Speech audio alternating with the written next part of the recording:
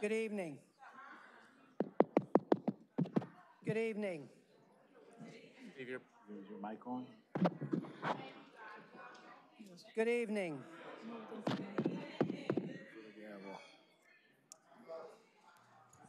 Good evening. Good evening. I want to call this meeting of the Durham City Council to order.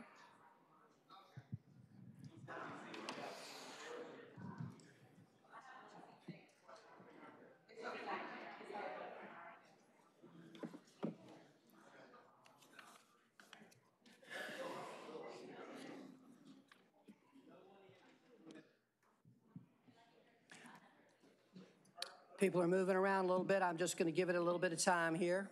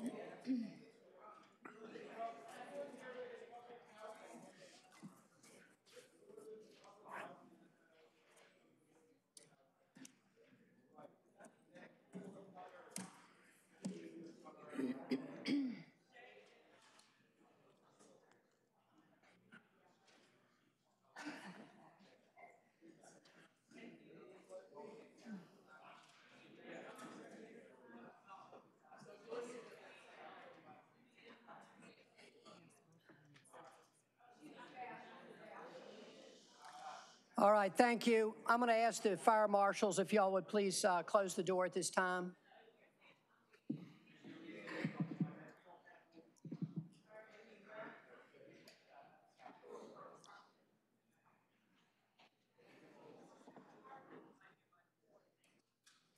I'm going to ask if we'll please close the doors at this time.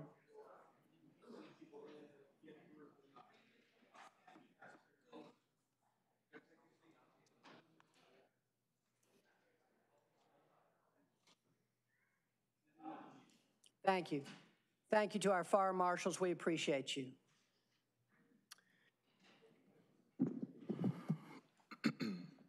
Friends, I want to again call this meeting to order, the meeting of the Durham City Council on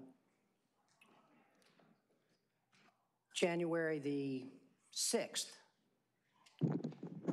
2020. And I want to first welcome everyone here today. I especially want to recognize and welcome the residents of McDougald Terrace and friends and supporters who are here today as well.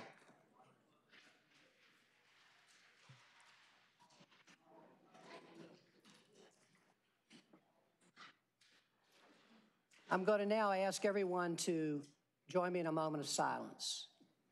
And as we join together in this moment of silence, I hope that we will all keep in mind those residents of McDougald Terrace who have had to been relocated and have been experiencing other difficulties and significant concerns in their community. So please join me in a moment of silence.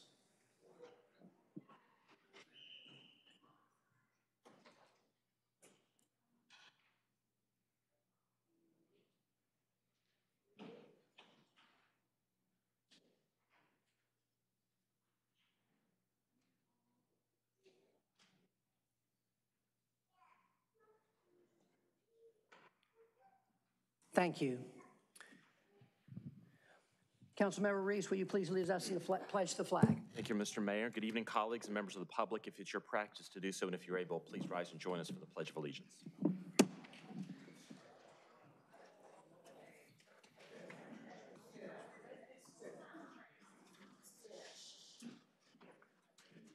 pledge allegiance to the flag of the United States of America and to the republic for which it stands, one nation, under God, indivisible, with liberty and justice for all.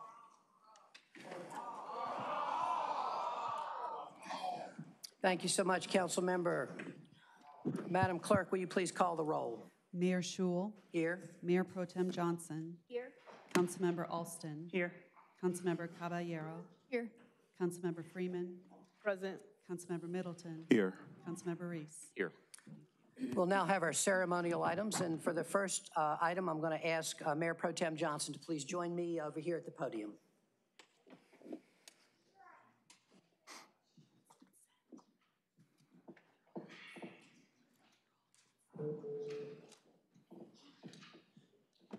This proclamation is for National Mentoring Month, and to receive it, I'm going to ask Durham Langley to please come up. Mr. Langley is Executive Director of the Charles Hamilton Houston Foundation and brings this to us every year for this very important aspect of our community life. And I'm going to ask Mayor Pro Tem Johnson if she will do the honors. Thank you for being here. Whereas in 2002, the Harvard School of Public Health and Mentor, the National Mentoring Partnership, created National Mentoring Month. And whereas the goals of National Mentoring Month are to raise awareness of mentoring, recruit individuals to mentor, encourage organizations to integrate quality mentoring into their efforts, and motivate youth to excel. And whereas a mentor is a caring person that provides a consistent presence and devotes time to a young person to help them discover personal strength to persevere and achieve their potential through a structured and trusting relationship. And whereas quality mentoring encourages and empowers young people to make positive choices, promotes self-esteem and character development, supports academic achievement and leadership, and introduces them to new ideas. And whereas positive youth development theory understands adolescence as a distinct developmental phase where boundary testing and individual identity development are critical steps on the path to adulthood, steps that need to be supported, nurtured, and cultivated by patient and caring adults in safe environments. And whereas mentors help young people set career goals, meet industry professionals, and find jobs. And whereas mentors serve a critical role in helping youth successfully complete high school and gain admission to college, equipped with the skills they need to succeed in college and career. And whereas National Mentoring Month is the time where engagement from community members interested in becoming a mentor is highest and is an opportunity to celebrate, evaluate, and encourage mentoring in Durham. Now, therefore, I, Stephen M. Schul, Mayor of the City of Durham, North Carolina, do hereby proclaim January 2020 as National Mentoring Month in Durham, and hereby urge all citizens to observe this month with appropriate ceremonies, activities, and programs. Thank you so much.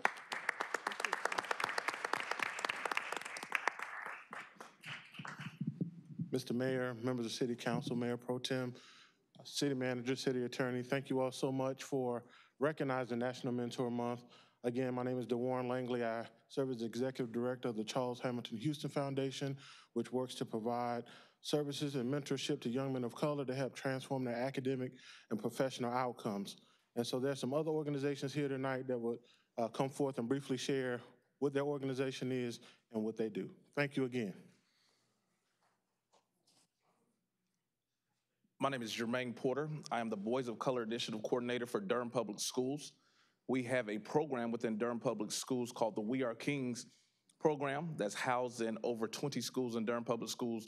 We've housed barbershop talks in Durham 3 times. We've had students, we've had parents, and we appreciate all of the efforts from all of the families as well as the mentors here in Durham to assist our students of color in Durham, North Carolina.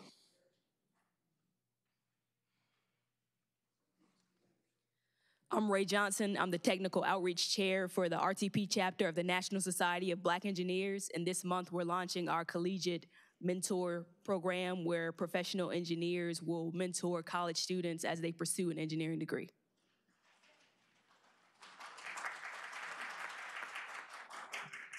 Hello, my name is Kimberly Williams. I'm on the board of directors for the Durham Boys and Girls Club of Durham and Orange Counties. I'm so excited to announce that today we had our grand opening. We have a 32,000 square foot facility located on MLK Boulevard where the old Walmart used to be. We will be able to house 600 kids to serve the Durham community. Hello, my name is Winslow Forbes. I'm the chairman of the D.L. Forbes Youth Foundation. We're a faith-based paramilitary mentoring program, and we have served over 400 youth in the city of Durham. Hopefully, this year we'll be opened up a military academy. Thank you.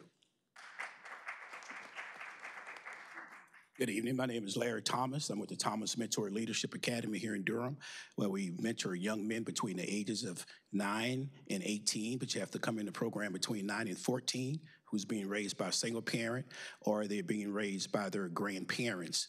Thank you. Good evening. My name is Steve Chalmers. I am the president of the Men of Vision organization. We are an organization comprised mostly of African-American men.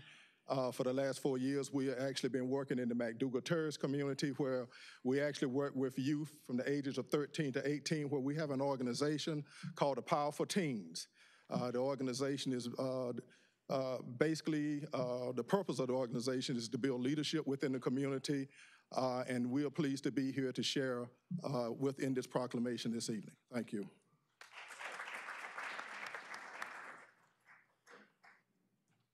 Hi, my name is Pastor Jerry Christian of Russell Memorial CME Church on 703 South Austin. In our program with our Ministry of Men and our Women Ministry, we are partnered with Burton Elementary School. We mentor children, the young girls and the young guys, on how to be leaders in their community and make sure that their grades and everything is up to par. Thank you.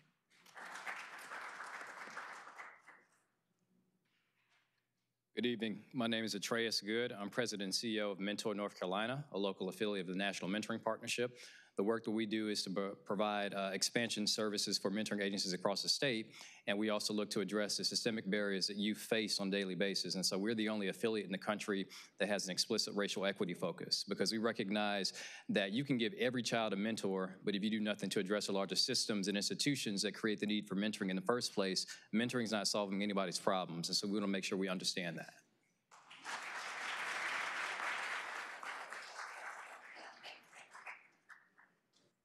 So let's hear it again for all these amazing people who are doing this.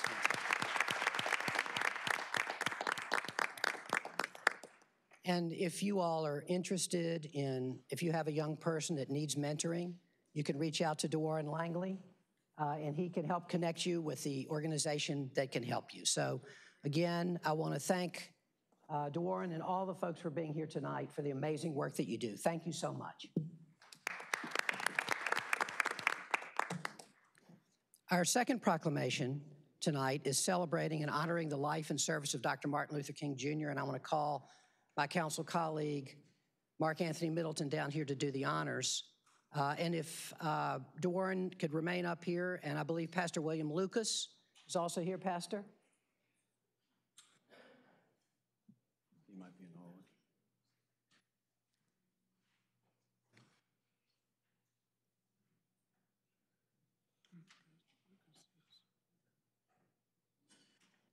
Is Pastor Lucas in the hallway, perhaps?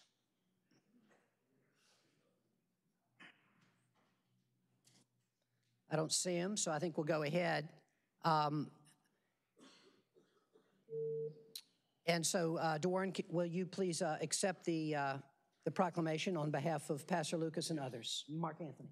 Thank you, sir. Good evening and Happy New Year to everyone.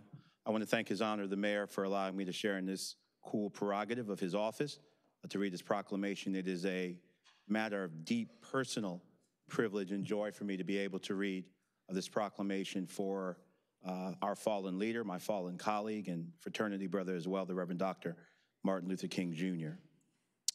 Whereas the champion of nonviolence and justice, Dr. Martin Luther King Jr. devoted his life to strengthening the content of American character, fought unrelentingly for the civil rights of all Americans, and taught us that courage displaces fear, love transforms hate, acceptance dissipates prejudice, and mutual regard cancels enmity. And whereas in the face of hatred and violence, Dr. King preached a doctrine of nonviolence and civil disobedience to combat segregation, discrimination, and racial injustice. And whereas between 1960 to 1964, Dr. King made addresses in Durham at White Rock Baptist Church, the Durham Business and Professional Chain, Hillside High School, the Southern Political Science Association at the Jack Tar Hotel, North Carolina College, now the North Carolina Central University, and Duke University, urging civil disobedience and nonviolent protests to end racial segregation and discrimination. And whereas on August 28, 1963, Dr. King led the March on Washington for Jobs and Freedom, the largest rally of the civil rights movement, during which, from the steps of the Lincoln Memorial and before a crowd of more than 200,000 people, he delivered his famous "I Have a Dream" speech, in which he called for an end to racism and advocated for the civil and economic rights of African Americans. And whereas the March on Washington was instrumental in the passage of the Civil Rights Act of 1964, which outlawed discrimination based on race, color, religious, sex, or national origin, and prohibited unequal application of voter registration requirements and racial segregation in schools, employment, and public accommodations. And whereas Dr. King was supporting the garbage workers in Memphis, Tennessee, and planning the Poor People's Campaign to promote economic justice when he was assassinated in Memphis on April 4th, 1968. Now, therefore, I, Stephen M. Schewel, Mayor of the City of Durham, North Carolina, do hereby honor the life and work of Dr. Martin Luther King, Jr., and his commitment to improve the human condition of all people through access to quality education, affordable housing, equal opportunity, quality health care, living wage employment, and safe labor conditions for all employees. I hereby urge all residents to join in reflecting on and advancing Dr. King's life.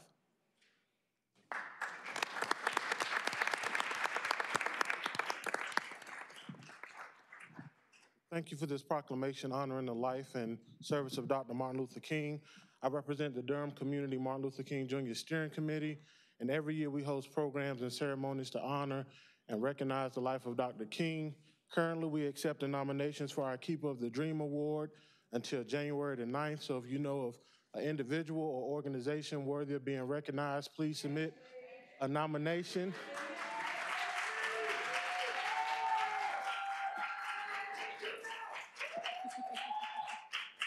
Sounds like we have a nomination. And then on Monday, January the 13th, we will receive a resolution from the Board of County Commissioners. We will have a day of service on January the 20th from 1 to 4 p.m. at Jubilee Home, which is a home that provides reentry services and housing for young men here in this community at 404 East Umstead Street. We will also have a march and rally that morning at 10:30, starting at North Carolina Mutual, ending at First Presbyterian. And then we will conclude our ceremonies with the annual religious service at Mount Calvary Baptist Church, where we will have our keynote speaker and award academic scholarships to students attending schools here in Durham. So hopefully you all can come out, visit our website, durhammlkcommittee.org. Thank you.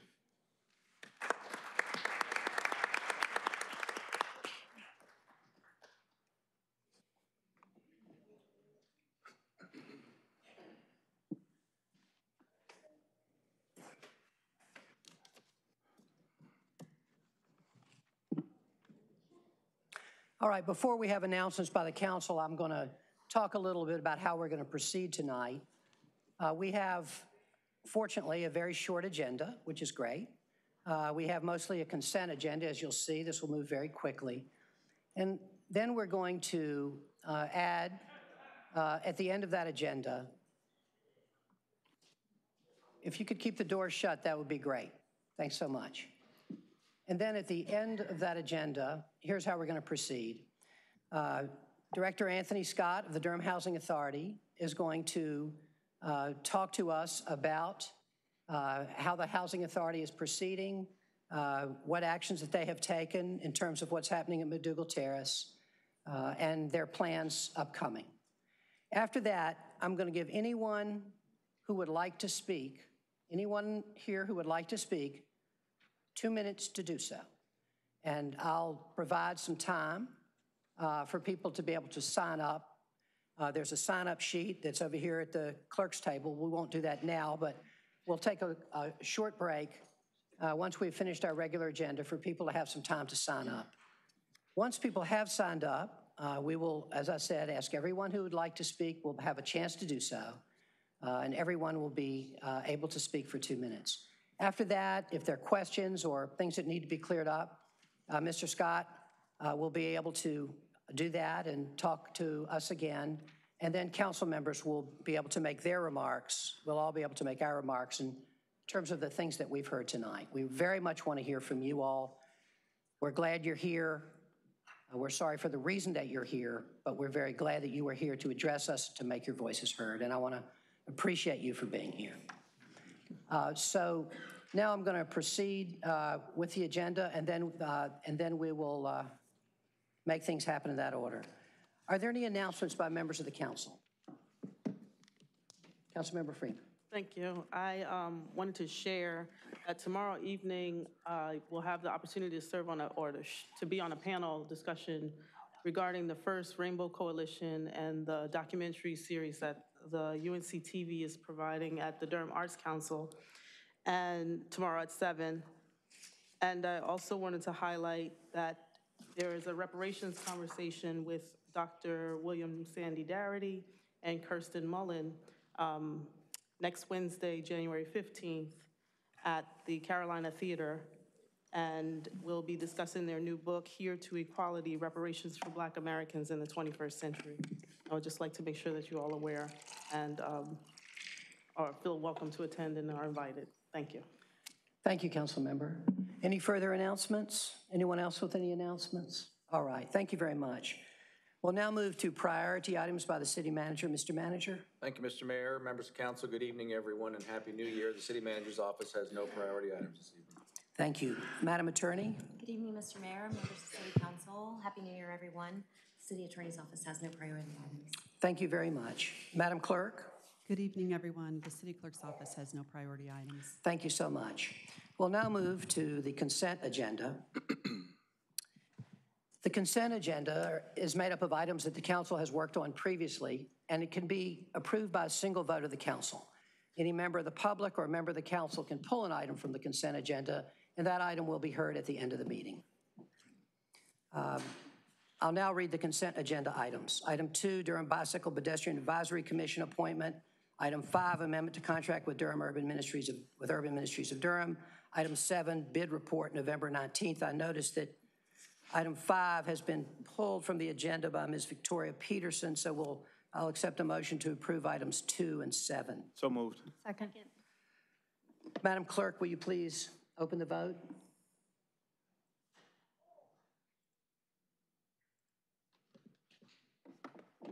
Please close the vote. The motion passes 7-0. Thank you. All right, we're going to go ahead and hear item 5, the amendment to contract with Urban Ministries of Durham. Ms. Peterson, you have 3 minutes.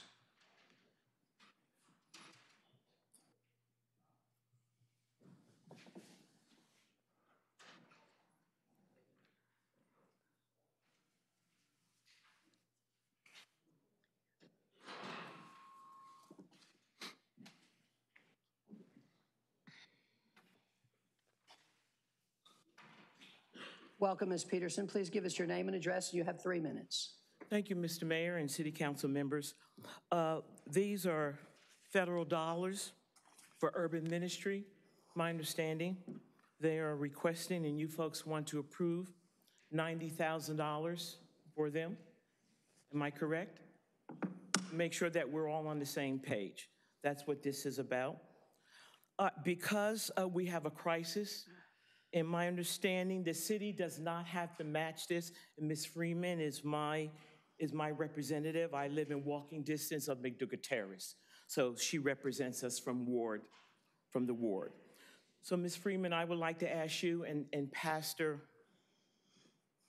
Milton, I would just like to ask you too, if you would consider to help us to ask the city to add an additional $90,000 to these dollars. The reason why we have a crisis that's going on in our community. That we have a facility that needs emergency help for persons who needs homes and who needs housing. These dollars can be used for that. My understanding, persons who are homeless can come into this facility. Here it says that they work with about 30 families. I think we have about 300 families here in McDougald Terrace that needs probably some kind of assistance. Mr. Mayor, Mr. Steve Schuler. So even though you may feel that, well, Mrs. Peterson, that is not really what you're supposed to be speaking on, I want to speak on that these monies for urban ministries, and they actually do need even more than $90,000. We have a lot of homeless people that live in our community. We have a lot of single moms that live in our community who have children and they need help. So I'm just asking if the council would consider to add an additional $90,000. You have $42 million that you're sitting on right now today, $42 million of taxpayers' dollars. So $90,000 is not a lot of money. So please consider it. And Pastor Milton, I'm really looking for you to really put this out there to help this community. And Ms. Friedman, please consider, I don't know what you can do tonight, but you can always come back later and put some dollars, add some dollars to this project so that maybe some of those individuals could also, maybe some of McDougald Terrace folks may also be able to use some of these dollars to help them with their housing. Even though we know that the feds will be doing that, but they're gonna need some additional help also. And thank you very much. Thank you, Ms. Peterson. Is there a motion on this item? So moved. Second. It's been moved and seconded that we approve the item. Madam Clerk, will you please open the vote? Please close the vote. Motion passes 7-0. Thank you very much. Mr. Mayor, if I might. Sure. I just wanted to make sure that I noted on that item for number 5, with the funds that are being used and allocated for the first time for case management services for the homeless, I think that it's a great opportunity to look at whether or not there's something we could do in regards to families in the community that might need case management services. And so I would hope that our administration would take a look into that and figure out if there's a way that we might be able to, in some way, shape, or form, take what Ms. Peterson is saying to task and figuring out how we might be able to fall into that. Thank you, Ms. Freeman. All right. We're now going to proceed as I have described earlier. And first thing that we're going to do, well, I think maybe what I should do is this. We have already had 40 people sign up to speak. If there's anyone else that would like to speak, if you would proceed over here to the clerk's, I'm just going to take a minute so that everybody has a chance to sign up that wants to speak. If you'd like to speak, please proceed over here to the clerk's table and put your name on the list. Anybody want to do that now that hasn't signed up? This is your chance. Mr. Mayor, I understand that there's some folks that wanted to put people in order. I just want to make sure you're aware. Well, I'll try to find that out. And can we open the door so folks can come in? So perhaps the fire marshal could also ask if anyone out there would like to sign up to speak who's not signed up. Thank you. Appreciate it.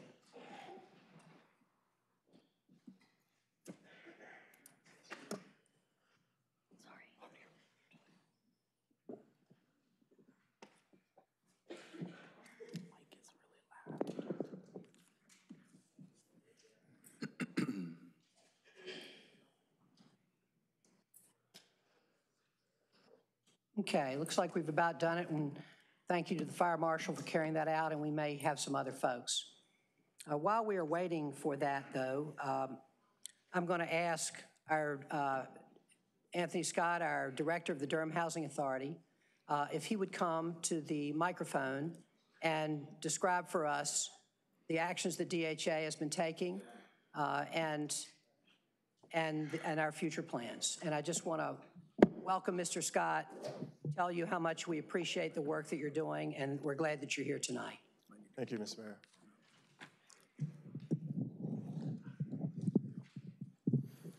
Thank you, Mr. Mayor, members of council, and city administrative staff and residents of McDougald.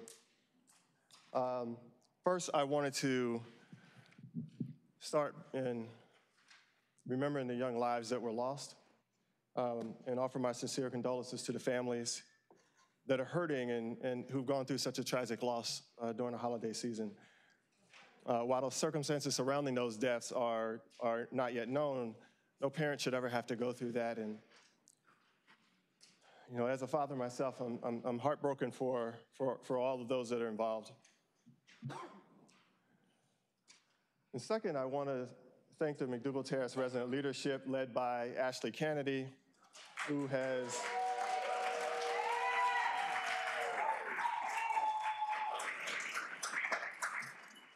Ashley has done an amazing job of helping filling in the gap that we've had in trying to go through this relocation. She's been helpful in relaying critical information to us, assisting the DHA and supporting our residents through this crisis. And our residents are having to deal with this rather disruptive. So thank you, Ashley, for your leadership. Also want to offer my deep gratitude to the public servants who have been working so closely with us to maintain the safety of the McDougald Terrace residents, particularly our partners at EMS, the fire department, neighborhood improvement services, social services. Each of these groups have been a tremendous help for us during this time. In addition to our public servants, I wanted to also thank the public officials from the city of Durham, Durham County for offering resources and support throughout the last several weeks. And especially our community leaders and volunteers who've come in, worked particularly with the efforts of Ashley to support our relocation effort.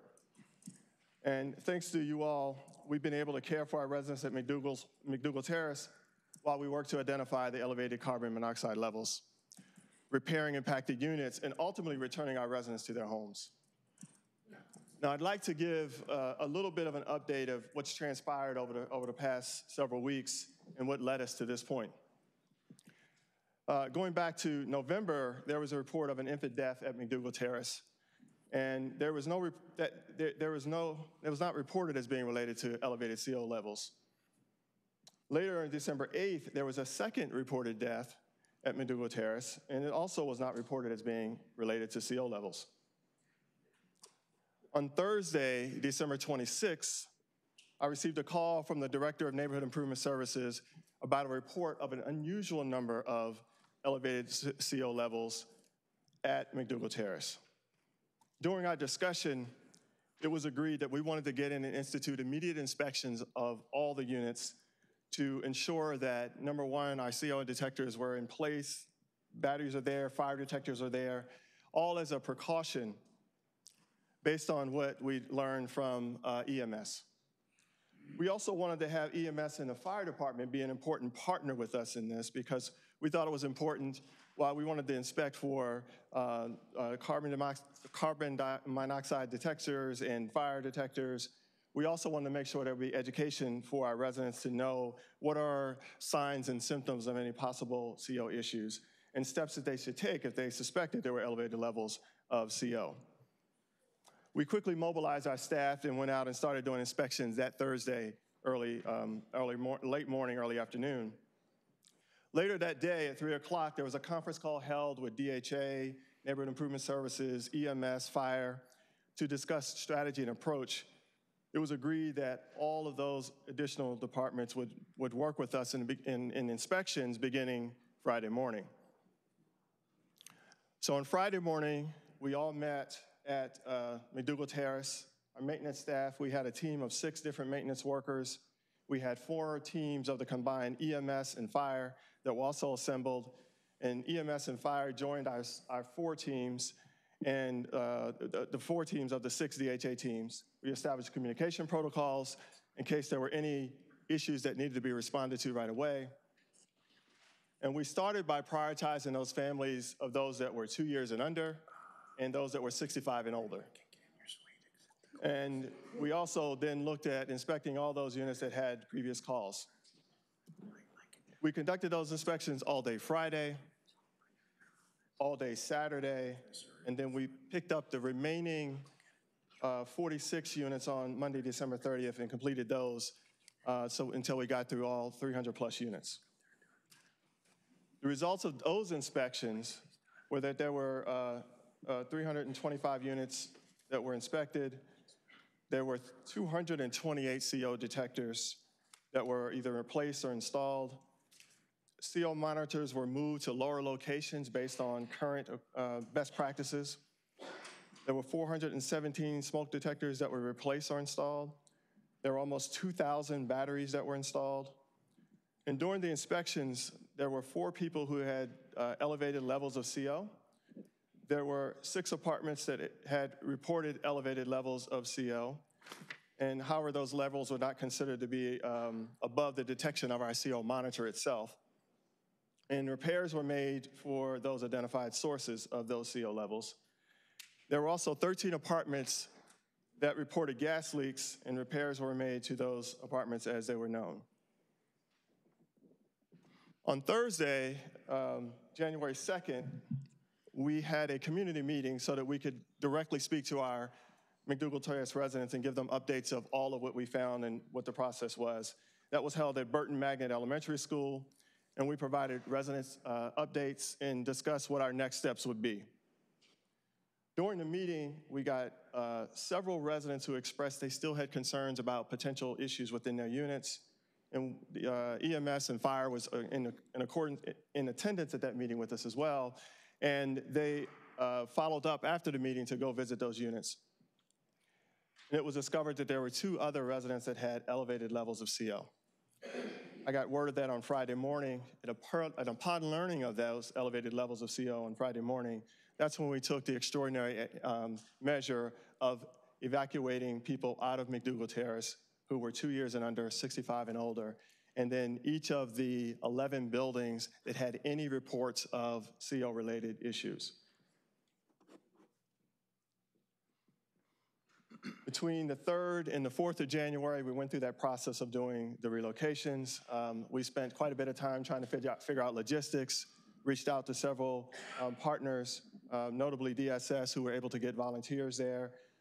We also had other volunteers from CASA and Durham Can who came down to help as well in the processing of residents.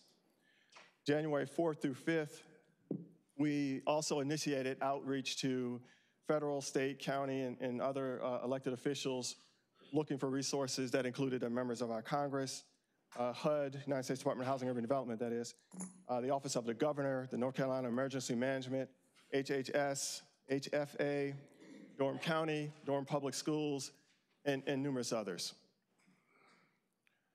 So where that brings us to today, as of today, we have relocated 171 families to hotels. They're in 11 different hotels. We have approximately 30 additional families that are waiting for hotel spaces to open up. We worked with the Durham Public Schools so that we could pick up kids from those hotels and get them directly to the schools and back. We also issued stipends to families for the first few days. We have more stipends coming for the rest of the at least week that we expect to have people in hotels. We've also arranged transportation services for residents that would need that. And of course, we've been working with other city and county officials. Our next steps are that we are to complete the relocations of those who still would like to leave. As soon as we get more hotel rooms available, we'll continue to work on our transportation issues, school transportation, disperse the stipends of families for the remaining week, and conduct controlled inspections in those units that have been vacated, as well as controlled inspections in those units where people have decided to stay for CO, mold, any other health and safety issues that we find. Those inspections will begin promptly at tomorrow morning at 8. We have an independent contractor that will be coming in to conduct those inspections. We've also reached out to the Emergency Management Services. They are also reaching out to get additional inspectors to assist us in this process.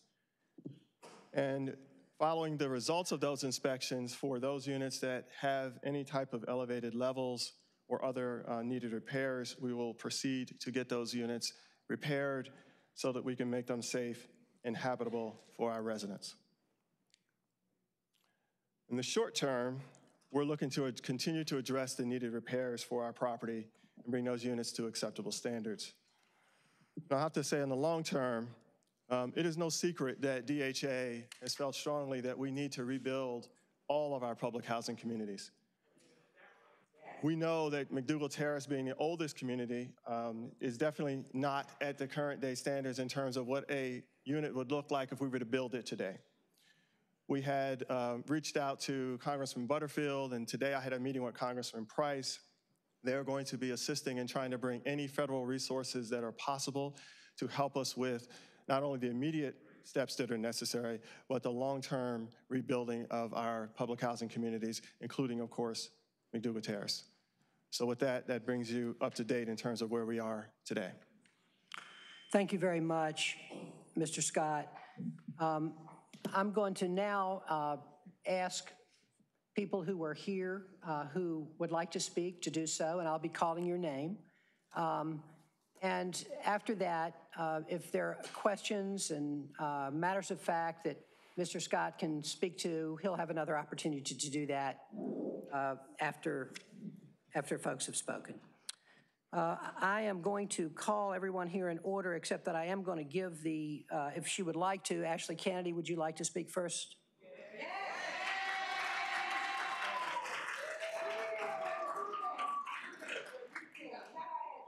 Ms. Kennedy, it's totally up to you.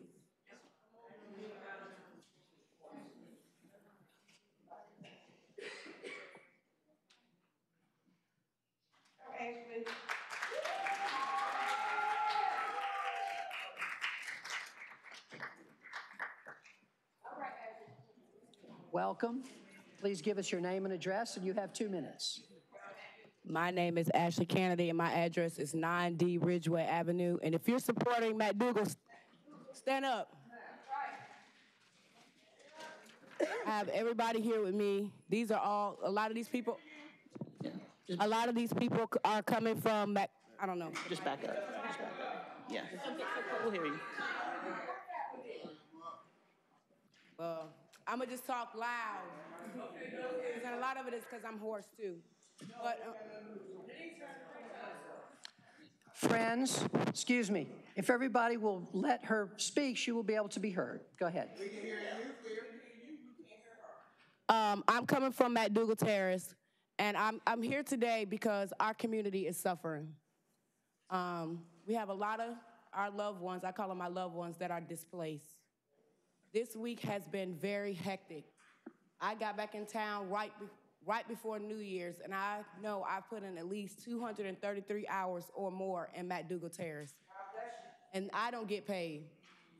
There's people that are doing the job the job that I'm doing that are getting paid day in and day out. Some days I leave at 1 o'clock in the morning. I'm a single mother of 4 kids. I just want, something's got to give. Something has to give for our community. And as y'all see, we're out here tonight asking the city, the county, whoever it may be, to come to McDougald and help us. I've been receiving donations all day long. And our volunteers have worked all day long. All weekend. Feeding thousands of people. Today probably was my first meal, and almost a decent meal in almost a week. I'm running off of 4 hours of sleep. I have a headache right now, but I'm here with my residents. So I just want the city and everybody else to figure out what we can do to get our loved ones home and in a safe and clean environment, because guess what? Y'all wouldn't want to live there. Y'all won't, nobody would want their kids to be living in these conditions right now. How would y'all feel if y'all had one of y'all wake up in the morning and one of y'all babies wasn't living? I have so many parents telling me that they stand up watching their kids sleep just to make sure they're not taking their last breath. Come on, y'all, something has got to give. Thank you, Ms. Kennedy.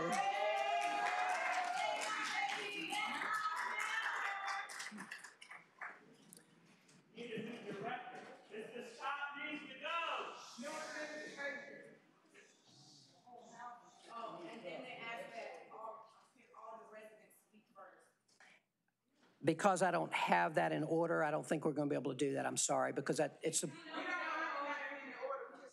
Excuse me. Well, let me ask this. Can everybody sit down and we've got to do this in an orderly way. If you have signed up to speak and you are a resident of McDougald Terrace, can you raise your hand? Okay, I think we can do that. All right, I'm just gonna, if you'll keep your hands up for a minute. Okay, that sounds good. All right, I'm gonna call on those folks and then you can get up and tell us your name and then we will move on to the next group, okay? Sir, can you come up, please? Please give us your name and address, and you also have 2 minutes.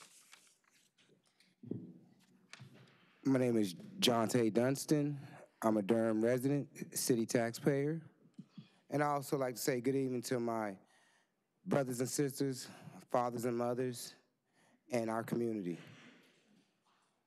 What can I say has already been said, but the one main person that I'm disappointed in is you, Mayor.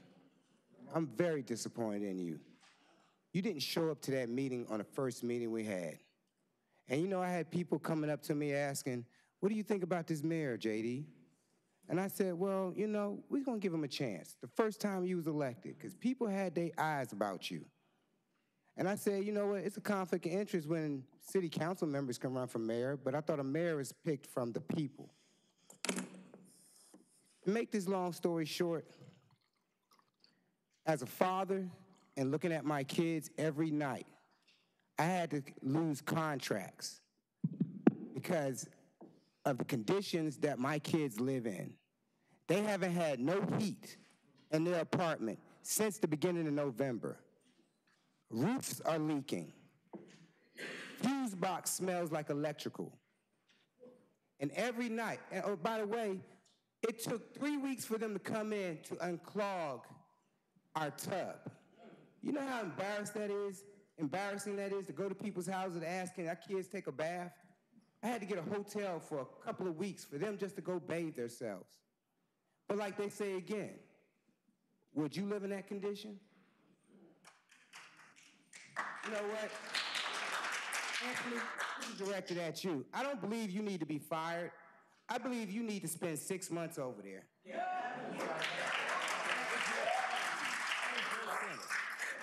I'm calling this as it is. Y'all are looking at a political war right now. There's only 2 people up here that I have confidence in. And you don't have to worry about your job. Thank you, Mr. Dunstan. I love you. Okay. Others from McDougald Terrace, can you also raise your hand so I can have you come speak? No, I'm sorry. In McDougald Terrace residents? Yes. Come on up and please give us your name and address. Yeah. Yes, ma'am. Yeah, come on up. Come on up, give us your name and address, and thank you. Ms. Crowder, welcome. You have 2 minutes.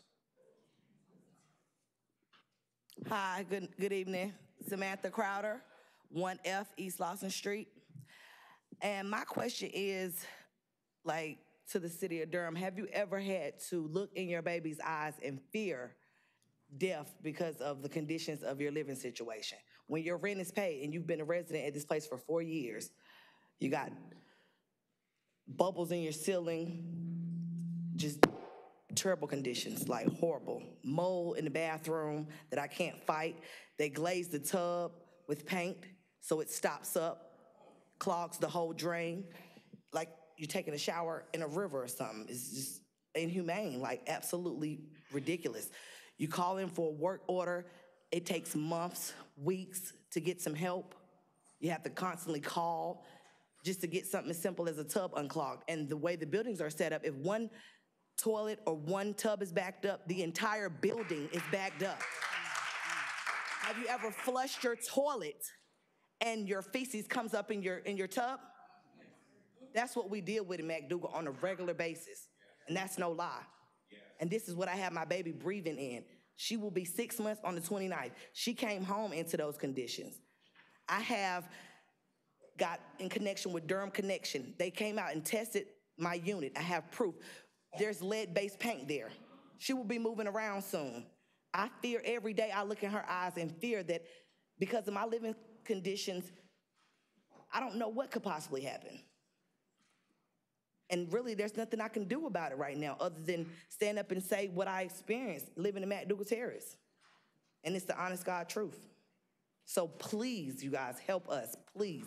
I'm displaced. I have 5 children. I have to get one child to KIPP Durham. I have to get another son to Bethesda Elementary. I have to get my oldest daughter to Hillside High School.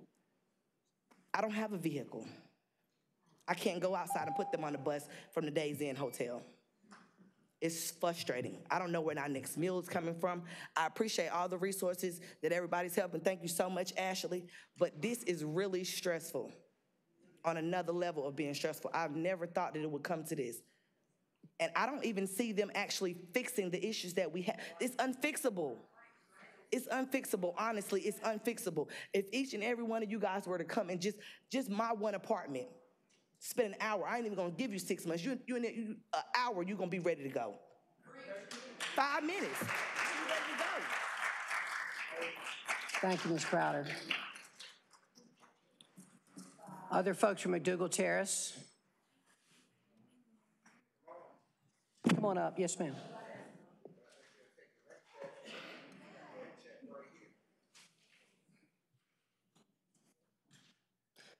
Welcome. Please give us your name and address. My name is Shankira Douglas. A lot of people know me as Simone. I live at 32E Lawson Street.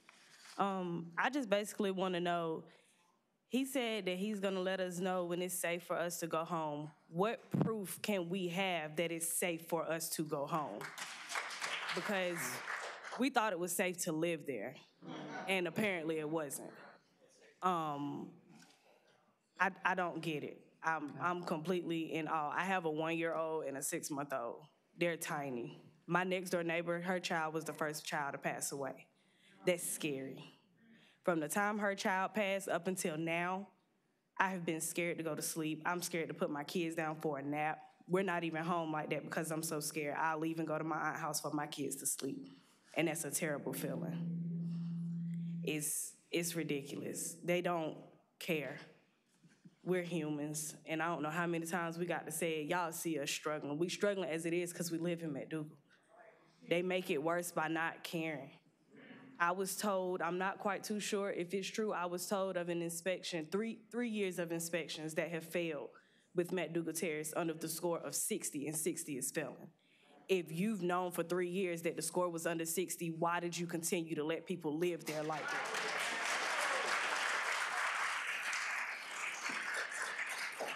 That's ridiculous. If you wouldn't want your kids, your mama, your grandma, or anybody in your family going through this, why put other people through it? And granted, the maintenance man, they can't do it all. Housing authorities swear they can't do it all. Can y'all help us? That's all we asking for is a little bit of help. If you move me to another neighborhood, just make sure my kids are safe. That's all I care about, are my babies. I'd rather go to let them go. But with this, all of us gonna go together. And it shouldn't be like that. It really shouldn't. Like, we got to come up here and beg y'all for help. It shouldn't have came to us begging. We're not dogs. Thank you, Ms. Douglas.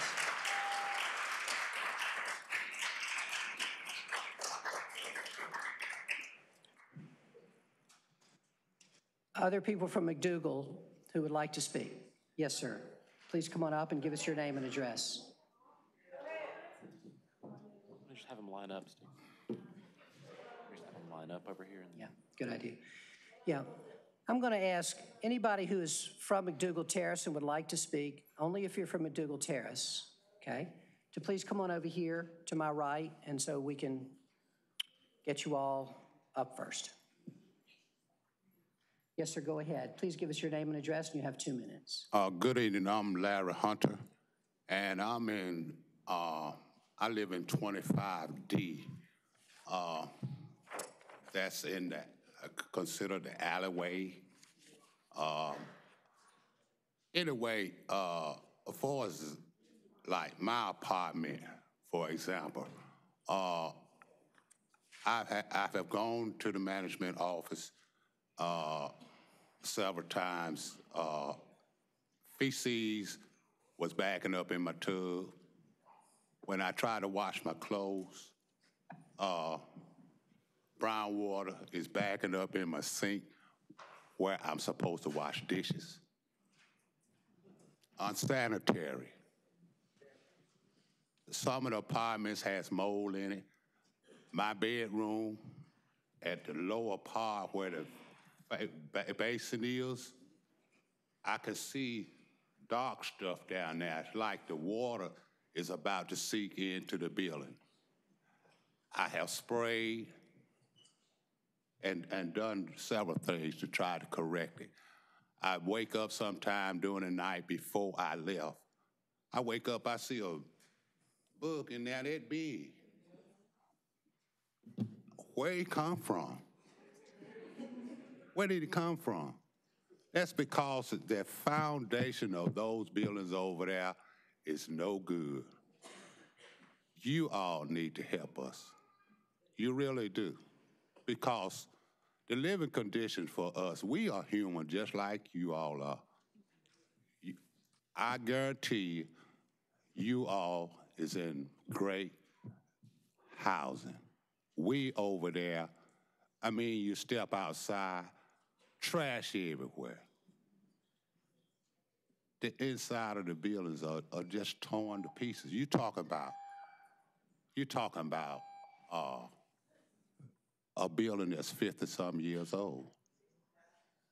Thank you, Mr. Hunter. And they say move out, stay 7 days. You cannot fix that issue in 7 days. Mr. Hunter, thank you very much. Thank you. Appreciate you. Welcome. Please give us your name and address, and you also have 2 minutes. My name is Laura Betty. I live at 52B Ridgeway Avenue. I feel like I'm around family. I saw Mr. Truel spooning out pasta. Charlie, I mean, Mr. Reese, Miss Jillian. The community has got together, everybody, and they really did a wonderful job in trying to organize help for the evacuated residents. My concern is the children, and specifically their educational needs, the fact that they do need a stable home. I'm not sure that DHA has the funds to renew and to repair everything, and if you could just possibly do your best to hurry up the process. If it's a matter of relocating the residents, please keep in mind the children. We all know that the way out of poverty is knowledge. We don't want to interrupt that flow of knowledge. So please, I beg you, think of the children and relocate. If they have to be relocated, relocate the parents as soon as possible so the children have a stable environment, a stable learning environment. Thank you so much. Thank you very much. Good evening, Mr. Mayor. Welcome. My name is Anthony McLennan. I stay at 5B Wabash. My apartment is in the red. I had, since I've been back there for 3 years, I had 3 babies that was born there. That had to live in this without my knowledge. But I kept wondering why that indicator kept coming off, and I had to keep getting up there, reaching it to turn it off. Come to find out it was carbon monoxide. Before all this went down, the day before, I got tested. They told me my test is 0. My doctor was watching the news. She called me in for emergency checkup. She put it on my finger. I registered 11. She took my blood, called me 6 hours later and told me I had carbon monoxide, had a level 7. My grandson registered at 17. Now, I have 2 grandbabies in the house I have to watch sleep every night. My first good night's sleep was last night because I've been so stressed out. I almost had a fucking stroke behind this. We voted for most of y'all up in here. We put you back in the chair. All we asking is for a little help. For a little help. Because I'm going to tell you something. Your re-election going to come up again. You're going to run for something. And we're not going to put you in the spot that you're in now. Goes for you too, Mr. Mayor. I thank Ashley for everything she has done. That's my goddaughter. She has been doing a wonderful job. And everybody else who chipped in on this effort, including myself. But we don't have to live like this. Mr. Scott and them knew better. They knew what was going on. This is not no surprise, and there's no surprise to y'all either, because y'all know what's going on. Y'all watch the news. With the sewage, the baby's dying. Thank you. Thank you.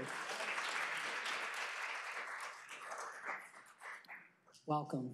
Please give us your name and address. You have 2 minutes. I'm LaShonda Orman. I'm in 27A, and I'm here to support my whole neighborhood and also bring up the fact that I have mold in my ceilings in my kitchen. I have 3 children at the ages of 5, 6, and 10, 2 of them with asthma. So no, we have not had the carbon monoxide in our building, but it's the mold that I'm worried about. I went over to the apartment today to grab some things. It's someone in there patching up the ceiling. So when I noticed it, he said, oh, I think I'm gonna knock this down and see if it's really mold in here. The spots that I was showing him, I knew for sure was bubbling up because of the mold under there where the water from the tub is coming through my kitchen, where my toilet overflowed when I wasn't even home last week and went over all of my dishes. He tried to ignore that. So it's not Miss Lisa, it's not Chris, it's not Bruce, neither is it Miss Roberts. Anthony Scott, where are the real contractors at? You have these jack-leg contractors coming in there doing the easy way, covering up. He sprayed something called killer in my cabinets. I asked him, between the ceiling and the cabinet, what do you think is in the middle of that? Mold. All the cabinets need to come out. I'm not trying to lose any of my children. My daughter has been complaining about headaches. She's 6 years old. I've never had to worry about her with headaches. All of a sudden, she's been complaining about headaches. She had a leak in her ceiling in her room from a bad storm we had. Someone was on top of the roof patching it up. They didn't come. They were supposed to come back and check inside of her ceiling for mold. They didn't come and do any of it. So, like I said, it's not the managers. Anthony Scott, if you've heard all this stuff about the failure and the inspections, why haven't you taken care of it? Why haven't you tried to fix it? We need help. I'm tired of living in a hotel with no kitchen. I need the help. We need the help. We need answers. Thank you, Ms. Orman. Welcome. Please give us your name and address, and you also have 2 minutes. Hi, my name is Antonisha Burnett. I stay at 2 Steinman Avenue. First off, I just want to start by saying, do you guys have to beg us for rent money every month? We shouldn't have to beg you guys to come out and fix something, especially these people that have young children. When I first moved into my apartment, I was pregnant. My daughter was born 2 months early.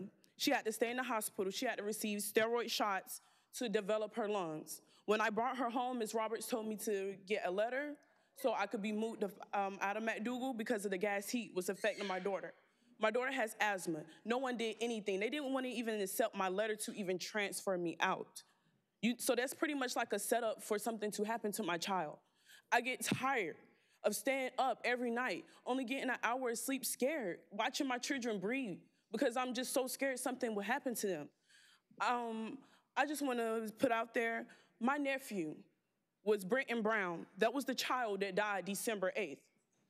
No one did anything. You didn't even come out, Mr. Scott, and even try to do anything until she came to the meeting at Burton and spoke. Then you want to come and give hugs and show like you have some sympathy when you guys should have been having sympathy for us when we're sitting here putting in these work orders, complaining about mold, complaining about ceilings caving in, complaining about plumbing. You guys sitting here and you charging us $20 to get our tubs and sinks unstopped, but it's been plumbing issues from day one. And you guys know that because you guys have contractors coming out digging so many feet holes to try to fix this situation that's not going to get fixed. Like, this is ridiculous. And you guys, I mean, I'm pretty sure you guys have families. I know you guys go home and live comfortably, happy with your families. Well, you know, a lot of mothers, like my brother's girlfriend, she doesn't get to go home and see her child every day because now my nephew is laying in the iron. How do you think that make us feel? Our time was cut short with my nephew because of carbon monoxide poisoning. Like, this is ridiculous, and y'all need to do something ASAP, not just something temporarily. This needs to be a long-term plan. Y'all have to figure it out. Thank you, Ms. Burnett.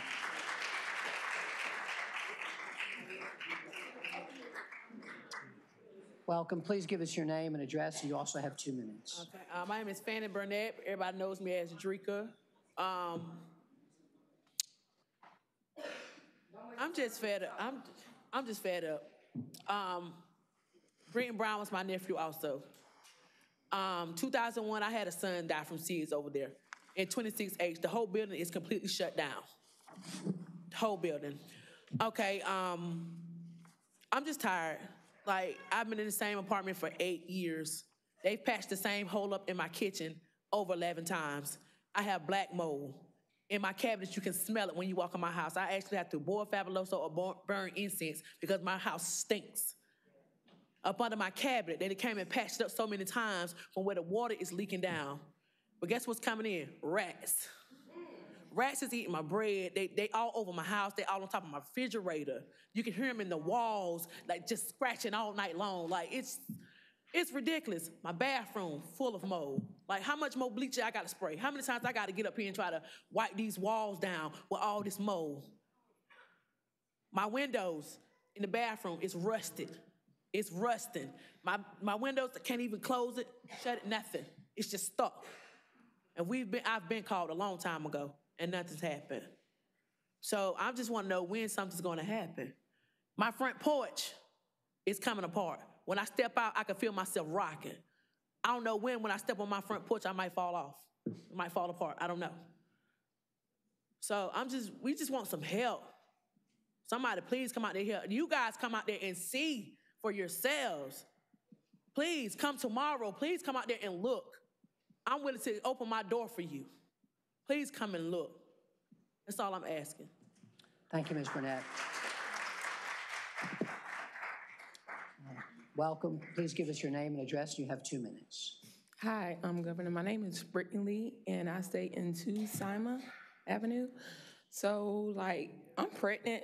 I have a 6-year-old son, and I have mold in my bathroom as well, in my tub.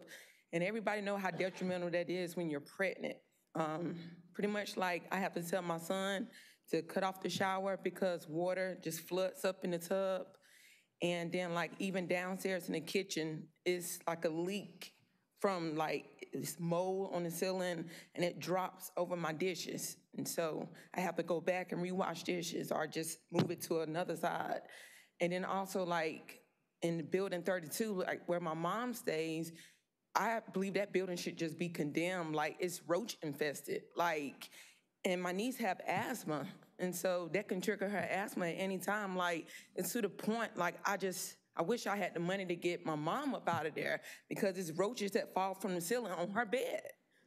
So, I mean, it's just mind-blowing. And I wouldn't want my worst enemy to live in McDougald. It's just terrible. And then I don't even turn on the gas heater. So my family, we be cold.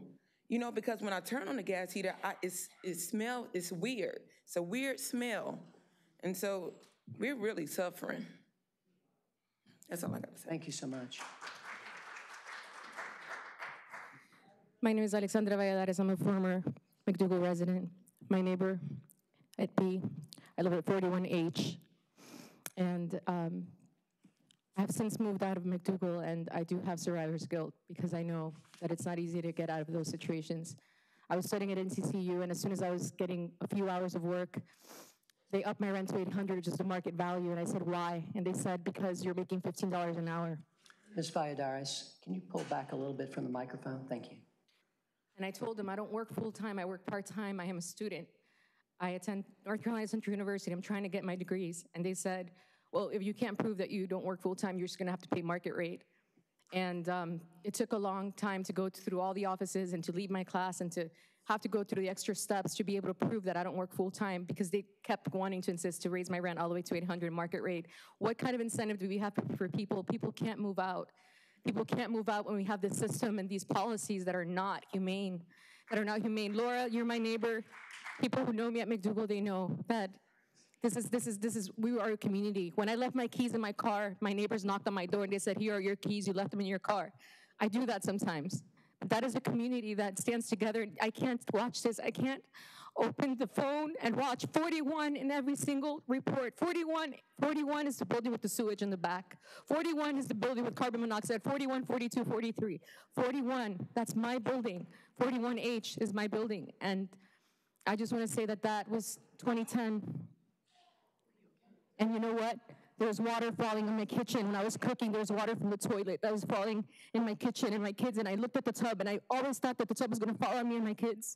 Every single day when I was in that kitchen, I thought the tub was going to fall over my head because the lines were there. And when I went to Ashley's apartment, she had the same lines. Every single apartment going there. The infrastructure of those buildings, they need to be remodeled. There needs to be a care to maintain those apartments. I have since gotten out. Not everybody can get out. It's time to do something. City Council, it's time to do something.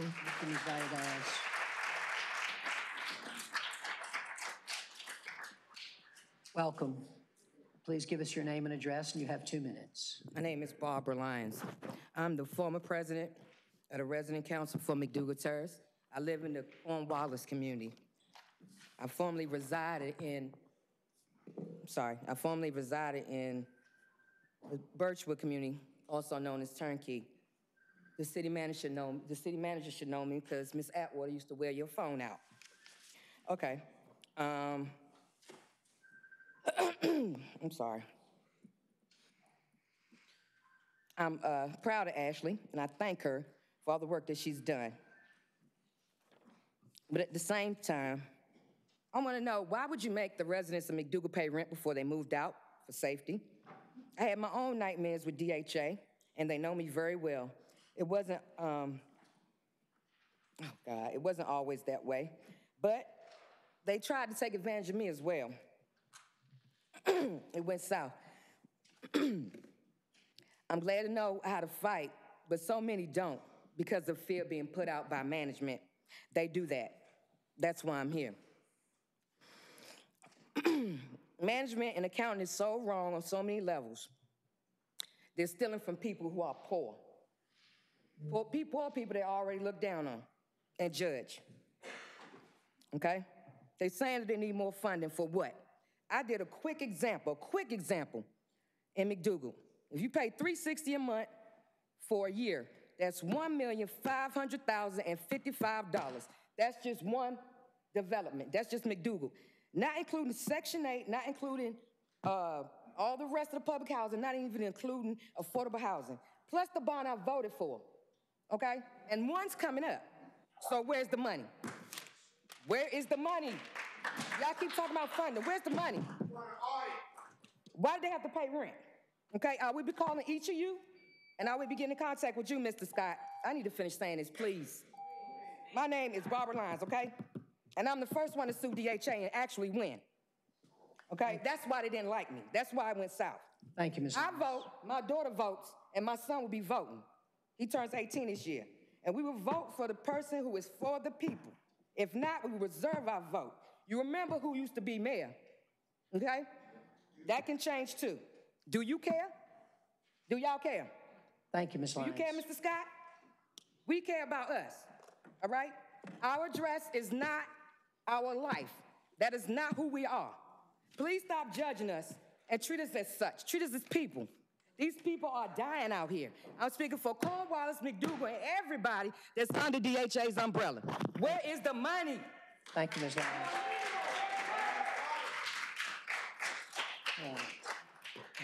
How y'all doing? My name is Mamie Beal, and I'm at 59B Wabash, and I've been there for 10 years plus. I don't know if y'all can see inside of this cup, but this is what I've been dealing with for 10 years or more, and nobody can tell me where it's coming from. I have to paint my downstairs every 2 years. Paint is expensive. I'd rather eat than to paint. So, I mean, where's the money? We don't need to be upgraded. We need to be moved to something better. Just like the rest of the residents said, y'all ain't gonna give up nothing to live there. So do something about it. I vote too. Thank you very much. All right, now I'm going to go to. I don't know if y'all feel it. This is what I live with. I've been living in this for over 10 years. Can't nobody tell me what it is. This was on my plates, my cups, probably in the rims of my refrigerator, in my freezer, and no telling what else that I cannot see. Then what you drink out of it. Thank you. All right, let me just, before I go down the list, I just want to appreciate those folks who've been here from McDougald to talk to us. We hear you, and we are determined to do everything that we need to do to make sure that you're in conditions that are decent and safe and sanitary. So now we're going to hear from other people on the list, and I'm going to go down this list in the order in which people signed up. What I'm going to do is I'm going to call a few names, and so we can move ahead with this quickly. If the names I call, if you'll move over here come over here to my right, that would be great. So the first 5 names are Chris Tiffany, Delissa Tatum, Sherry Lawrence, Teresa Spears, and Reverend Tanya Johnson. If you all would please come over to my right, that would be great. And we'll begin with Mr. Tiffany. Mr. Tiffany, welcome. You have 2 minutes.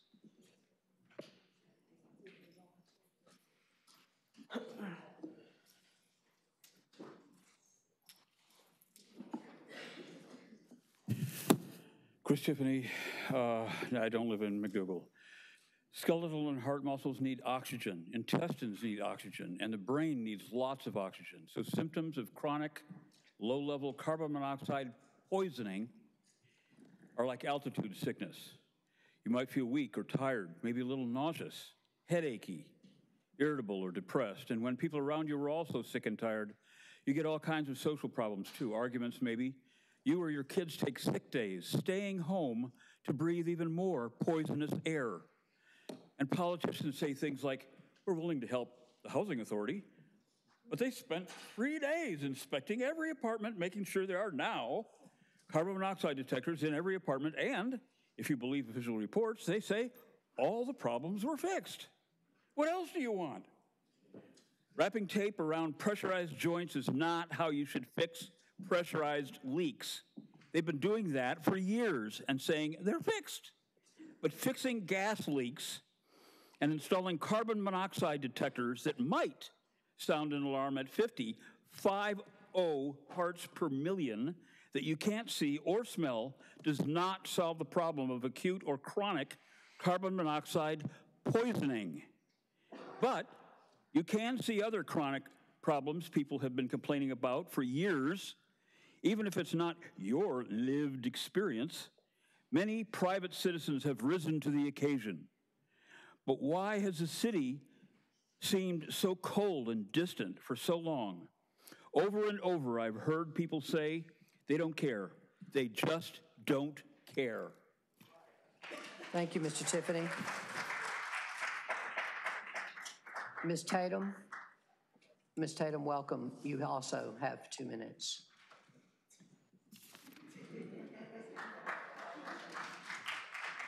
Good evening. I'm Delissa Tatum, a resident from Hoover Road. On behalf of myself and Hoover Road residents, these problems have been going on all over DHA property. It's crazy that nobody addressed the issues until now. I speak for all of us, Durham Public Housing. What happened to the help that we was promised also? So much have been wrong with my apartment in the 2 years that I've been there. By the grace of God, we have not lost anyone on the material things. But no matter what, we all matter. DHA property matters, period. Thank you. Thank you, Ms. Tatum. Hi, my name is Sherry Lawrence, and I'm from Hoover Road also. And what I'm here to say, we haven't lost, a loved one in Hoover Road, but we still have mold. We still have holes in our ceiling. Our ceiling is still leaking. I'm just getting my tub fixed for 2 years, and I've been there 5 years. I just, in September, got my sink fixed, where it's mold still up under my sink. All they did was just patch the hole up, put a big old Band-Aid on it, and just say, okay, here go a bottle of Clorox, and if the mold come back, that's how you clean it off. That's how you get rid of it. That's what they telling me. Like, I mean, my mom had to move away from my home. My mom was staying there. She elderly. I mean, I have mold downstairs. They still have not fixed my bathroom downstairs. And I bet you if they knock that wall down, I bet you it'd be condemned. Also, for real, we shouldn't have to live like that. If we pay our rent on time, they should have decency to come on time and fix something in our apartment. We shouldn't have to wait months and months, or we shouldn't have to threaten to get our lawyers or get an attorney to even get something fixed as small as a light bulb. It takes 3 months to get a light bulb. Why? Or they'll bring the light bulb and say, you go put it up. That's not our job. That's not our job to do that. When we go in our house, that's our palace. That's supposed to be our dream home or wherever you want to put it. But we can't get out of it, and we always got to put our money into something because it's mold everywhere. We got to buy new furniture. We need help. Just not McDougald, Hoover Road, Cornwallis, we all need help. We all, please, we need help. Thank you. Thank you, Ms. Lawrence. Ms. Spears, could you please give us your name and address? My name's Teresa Spears. I'm from Hoover Road. I used to stay at number 7, but I was moved to 34 off the count of having 3 different gas leaks, carbon monoxide, and black mold up and through my apartment. Like, I've been having these body aches and headaches and stuff like that, like, for years on end that I've never been able to explain where they're coming from. But, like, when I actually had to go to the doctors because as soon as they found out about it, I had an appointment made so they can draw blood and do all the, the blood work and stuff. And just by the grace of God, it came back just nothing's wrong. There was nothing in my blood to show anything like that, but I done been referred to neurology and stuff like that, so who knows what's in the rest of my body that I haven't gotten checked yet, all because of I've been inhaling all this stuff that I had no idea was up in there because it got to the point that I couldn't even smell the gas. That's how long I had been living in that I could not smell the gas. I had to take other people's word for it and just call the fire department on the 31st of July of this year to have them come out just to tell me that I had a gas leak, carbon monoxide, roaming all through my house. And I had no idea. 2 grandkids, 4 kids, plus myself living up in there. And like I said, I got uprooted out of my apartment. It wasn't fixed or getting fixed so that I can stay up in there. I got put up out of that one to be put into another one. And like I said, I've just been uprooted from everything that I was used to without so much of really an explanation. I mean, like I said, if you can fix it, you can fix it. But there's no fixing that. There's no fixing all that was wrong in that apartment. Even though they done painted over it and all that stuff now, I have the pictures. I have every picture I have ever taken in that apartment of that mess. Bucket filled up with black water. I have all of that. I have people in here that has the same pictures too. And I've been out there in Hoover Road since '96, and I've been through it out that mud from 21-7.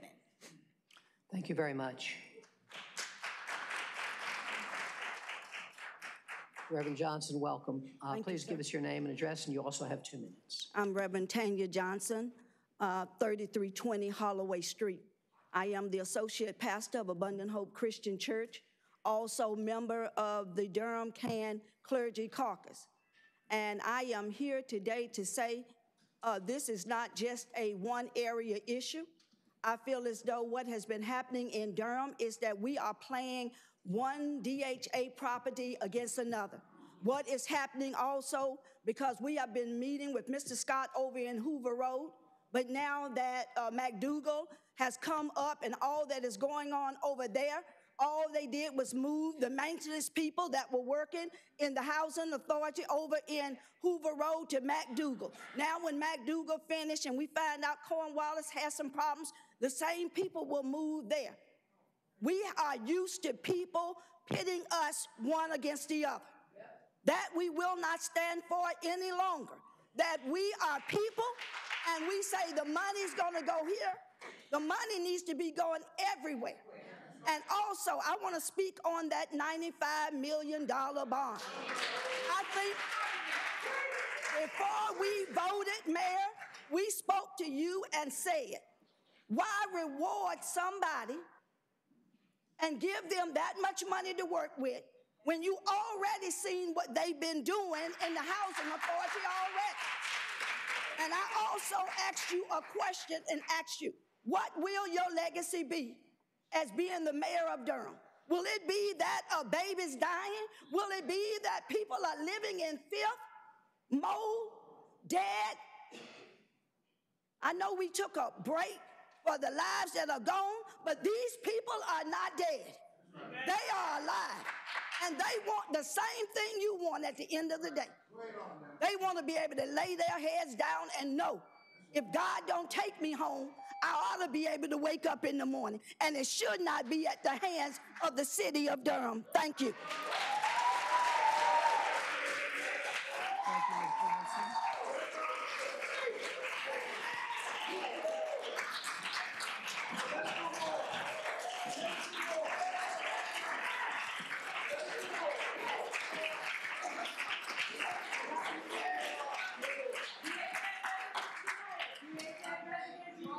Thank you, Reverend Johnson. I'm going to call the next 5 people, if you would come over to my right also. Afia Carter, Maya Jackson, Mary Molina, Antonio Jones, and Joy Spencer. If you all would come over to my right, please, and we'll begin with Ms. Carter.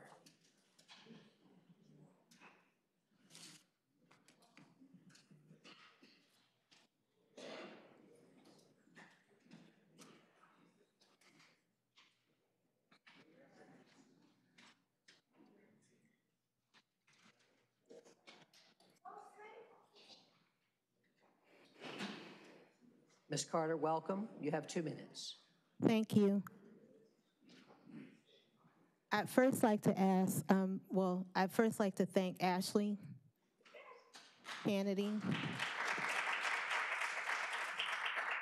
She's an amazing, amazing young person, and she has really stepped up and organized for her community. And whatever happens from here, she needs to be compensated for her time and for her energy. And we all need to make sure that Ashley and her family is okay. I am Afia Carter, and I'm a resident of Durham. I'm a former city employee. I'm a parent, and I am a concerned citizen. I am here to just address one piece of this, which has to do with governance. It has to do with power. I have served on several boards, Ms. Carter, can you pull just a little bit back from the microphone? I'm having a hard time hearing. Thank you. Is this better? Yes, ma'am. Okay. With several organizations, including an organization of which the Mayor Pro Tem also served on a board.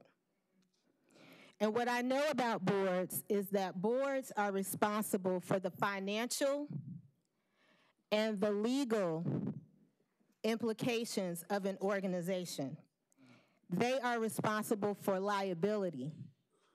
And DHA has a board.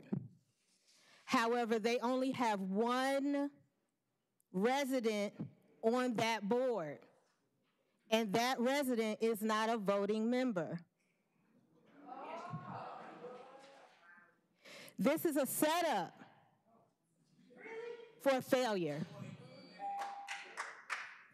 We need more residents on that board, and we need voting members on that board.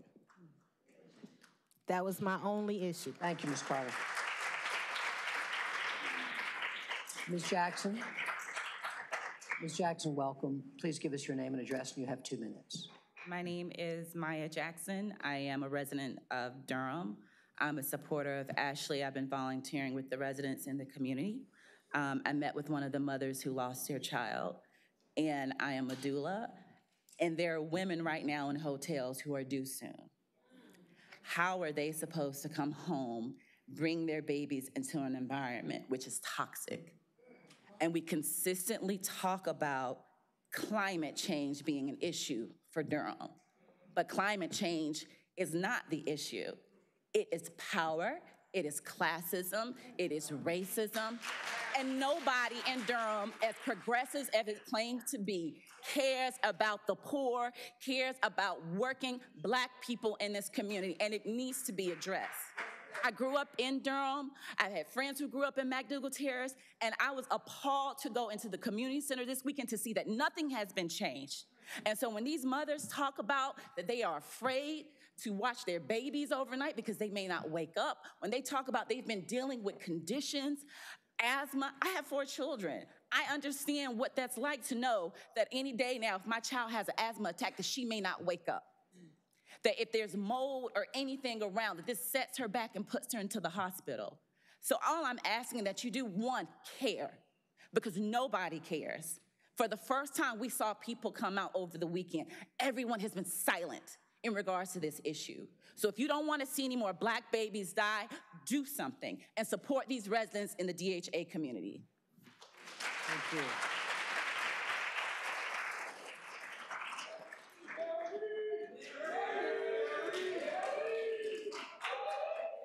Ms. Molina, my name is give us your Mary name Molina. and address, and you have 2 minutes. My name is Mary Molina. I'm a resident of Durham and just recently 51B Ridgeway. Not enough people know what's really going on at McDougald Terrace and at Durham's other public housing units.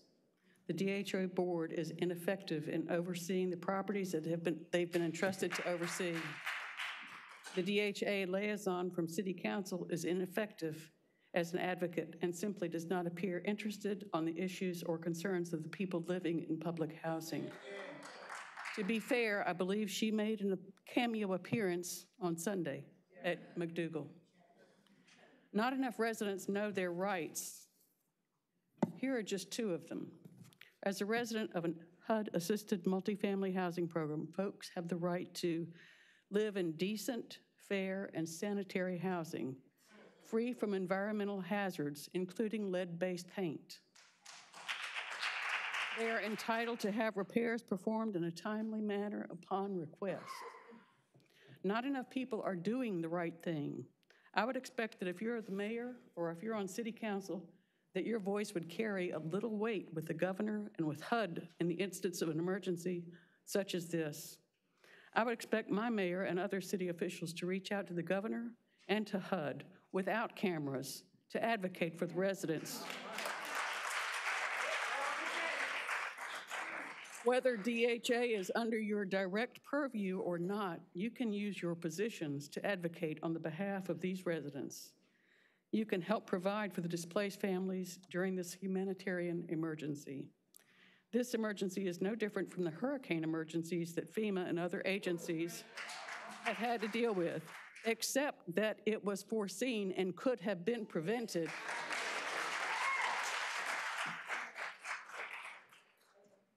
Don't pass the buck, pass along the bucks. Don't say it's not your job, make it your job.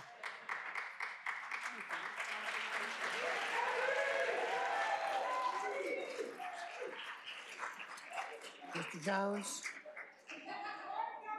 Mr. Jones? Mr. Jones, welcome. Please give us your name and address, and you have 2 minutes. Thank you. Antonio Jones, I am a Durham resident, and I want to first thank Ashley for inviting me to stand with McDougald and all DHA residents. Just a quick story. I am from Charleston, South Carolina, grew up in George Degree Projects. That was 3 times the size of McDougald, over 1,000 units in that project. Built about the same time as McDougald. They tore my project down in the 90s because of the same issues we're talking about now in 2020. So let's move forward. How did we get here? direct permit. This is a public health crisis. This is a human rights issue. This is our Katrina and Flint, Michigan moment right here in Durham, the self-proclaimed most progressive city in the South. There's a lack of oversight at DHA. We have a board liaison from the city council who is clearly uninterested in DHA issues. We are calling for a new liaison that may have a little bit more compassion and empathy for the residents of DHA property. Most importantly, someone who will not post incorrect, insensitive, and downright disrespectful information on social media about DHA residents. Something else, transparency. What are the real plans for McDougald? I heard Anthony Scott say on the interview that there was a redevelopment plan that would require capital campaign. Now, in my 2 degrees in public administration, when I hear about redevelopment, that's moving of people. When I hear about capital campaign, that's raising money. So we raising money to move people, what are we doing? What is transparency? That's what I'm talking about. Accountability. For years, we have been neglected. When I say we, because I stand with DHA and I stand with McDougald when I say we. We have been neglected by many agencies and many governing bodies. I want to call for a comprehensive, independent, third-party review of all DHA property to ensure that when residents return, all, A-L-L. My last thing, and I'm gonna sit down. We need some truth-telling to be told around here. So when we say the residents are going home, we're talking about things are fixed. Who determined what's fixed? Okay? Let me get a third party on that. I have more to say, but what I tell you this is a public health issue. This is a human rights issue. This is our Katrina, Flint, Michigan moment, and the self-proclaimed most progressive city in the South. I stand with McDougald. Thank you, Mr. Jones.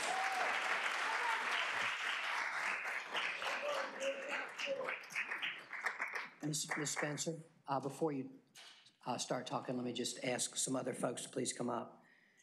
Ms. Sharita Burris, Laura, I think this might be Betke, I'm not sure if I have that right, Arthur Everett, and Roger Fowler, and Mamie Beal. If you all could please also come over here to the right. Thank you so much. And we'll begin with Ms. Spencer. My name is Joy Spencer. I am a resident of Durham, and I am a mother standing in solidarity behind the residents of McDougald Terrace and all other DHA residents. We are in a state of emergency. We thank Ashley Kennedy, McDougald Terrace Resident Council President, for her tireless leadership over the years, and it has been our pleasure to stand behind her at this time of crises as we help her organize and meet the needs of the people who have been displaced in the MAC. We have helped Ashley track the locations and needs of approximately 500 displaced McDougald Terrace residents. We have collected supplies, distributed hot meals, and helped coordinate transportation, in addition to regulating and resolving medical emergencies. We need for the city, the county, DHA, and all other entities to trust, pay, and resource Black women and community organizers. Black women have been the backbone of these organizing efforts. We know what the community needs. We may be low on financial resources, but we are not incompetent. Durham, your classism is showing. Yes, it is. Ashley Kennedy needs to be compensated for her time. Quite frankly, there are many organizers who need to be compensated, but we demand right now that Ashley is taken care of first and foremost, and that her family is taken care of. Look at everything that we, the community, that DHA residents have been able to do with our time, our energy, individual community donations without any official funds from the city. This is what the power of the people looks like. Just imagine what we could accomplish if we had guaranteed resources to sustain our work. I have mentioned several times to several people, can I please finish? How we need full-time paid community ambassadors to fill resident concerns and meet with residents about their needs and satisfy those needs in the ways that we know work best. In response, I have been told and have always been asked, what does that look like? Well, this is what that looks like. This is a public health and a humanity issue, and we need it resolved right now. Not now, but right now. I would like to thank each and every one of you who have volunteered, donated, and stood in solidarity behind Ashley, McDougald Terrace, and all DHA residents this week, because I believe that we will win.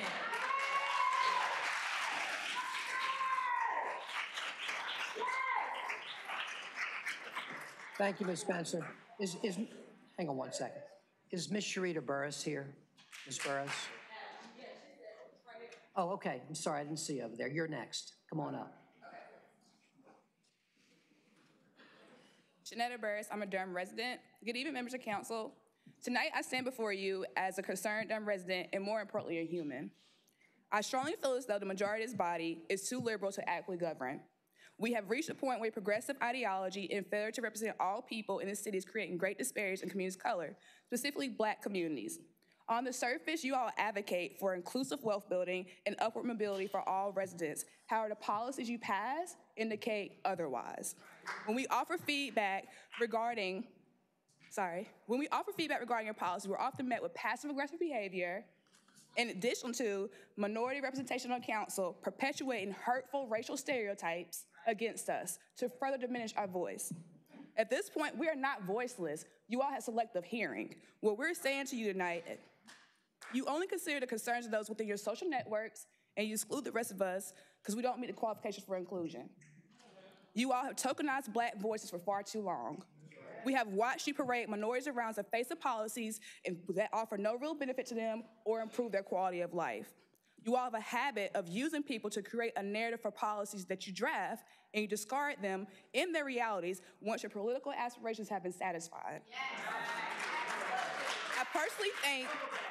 I personally think there's no greater sin than creating false hope in marginalized communities for political gain. That is simply cruel and inhumane. There's a great disparity in investment throughout the city. Let's be clear. We know McDougald Terrace sits in prime real estate the rest of Hayti at this point. We can see downtown expand to our communities right now, and you've offered no help. So what we're saying to you tonight is, we know you trust the Durham Housing Authority. If not, Mayor Schuler, you're the liaison when you guys awarded $4.2 million to repurchase a Fed place, right? You also paid us a bond recently, so if you continue to give them money, you must trust them. What we're asking for is greater oversight and accountability, also to humanize us. We understand that housing has been traditionally underfunded by HUD. Therefore, we're asking you all to allocate, as you've done for the $4.2 million and the bond funds, for immediate repairs for them now. We are humans too, and you guys are inhumane. Good night.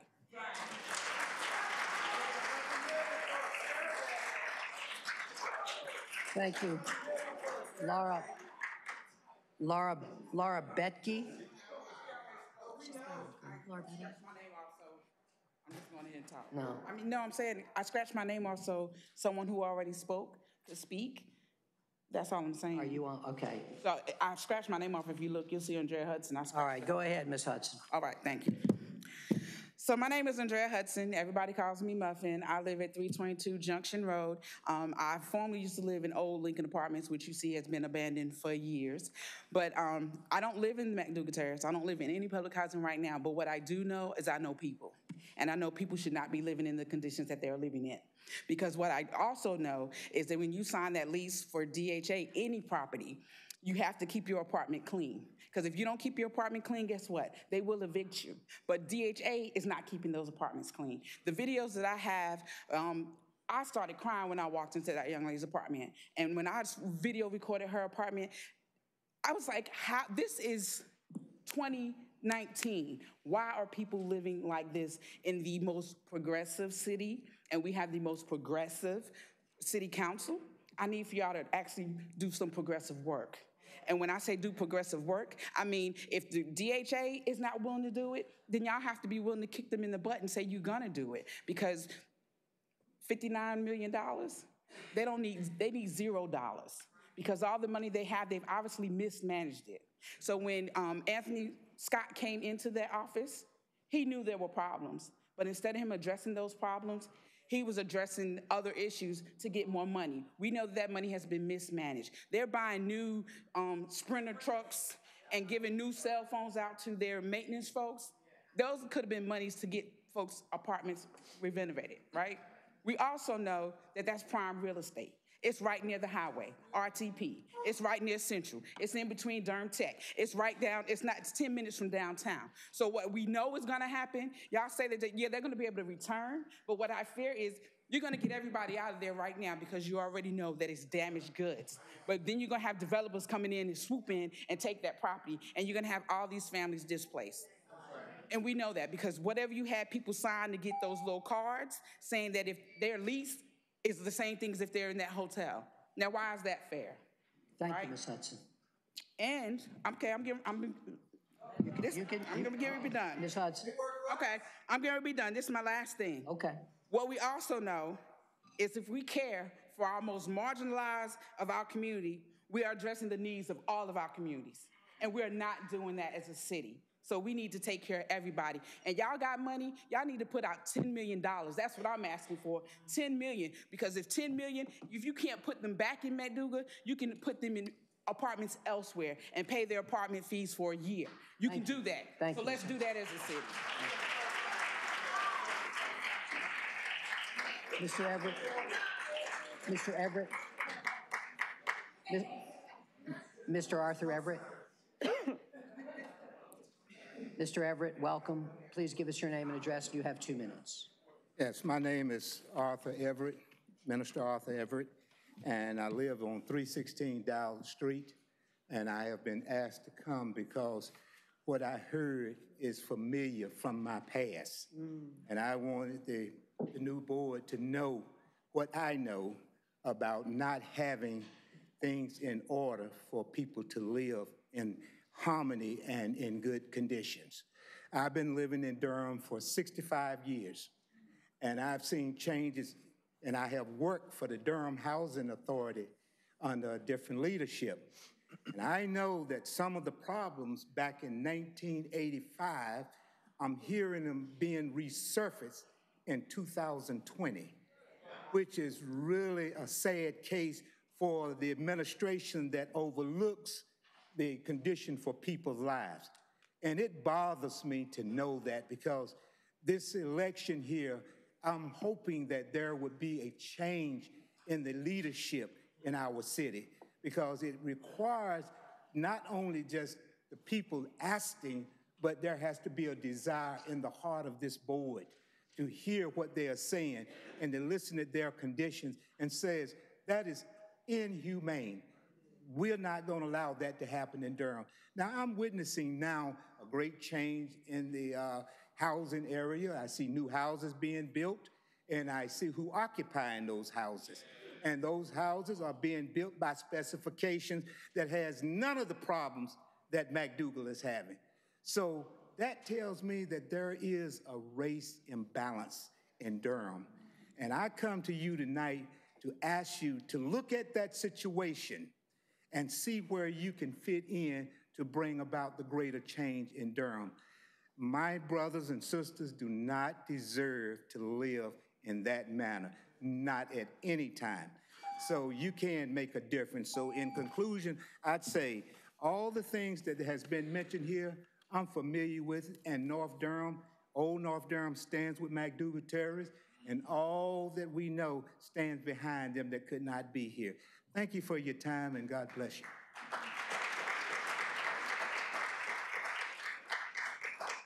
Thank you, Mr. Everett. And now we'll hear from Mr. Roger Fowler.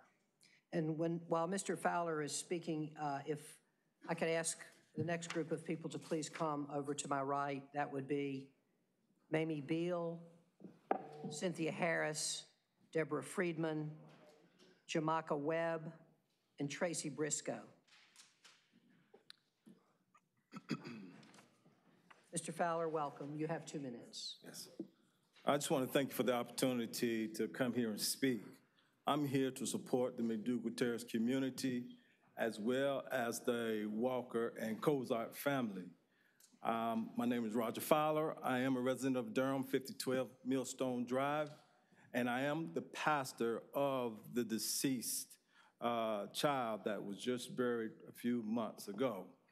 Amen. And I want to look at you, this council, look at you face to face and let you know that you have the power to do something about this. As I sat back in these chairs here and I looked at the expression on your faces as individuals, when these residents got up here and made their case, some of you looked in awe and couldn't believe that these residents were living like this. And some of you gave the expression of you couldn't wait for this night to be over with. But I want to let you know, you have the power to do something about this. Now, as I go to the Walker and Cozart family's house to counsel and to give comfort, I see a deteriorating apartment. And I want to let you know that you really need to realize the magnitude of neglect that's happening to this house, this community. I am a resident of McDougald Terrace back in the 70s. And as a kid, we played with those open gas bars. We played basketball with tennis balls, throwing them behind those bars. We grabbed hold to them and we shook them. And we put them to the test.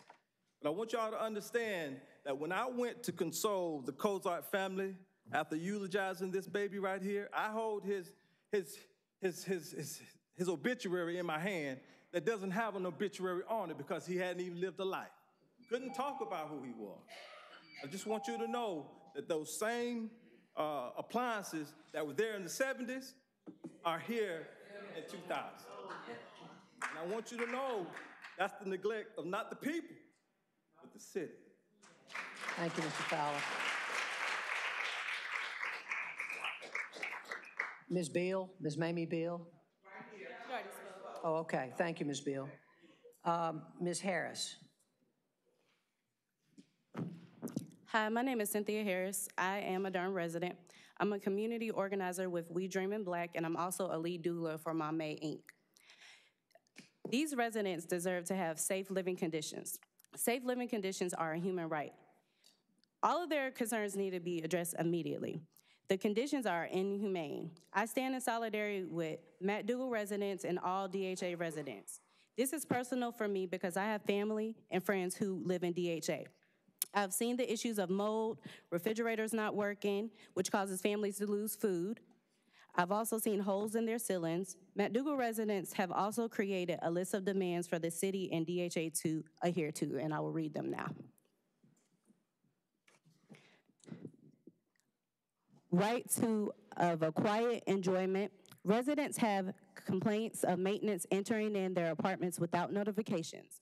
Residents have complaints of maintenance smoking in their units. Residents have complaints of being treated unfairly, spoken to unfairly, insulted and treated rudely by maintenance.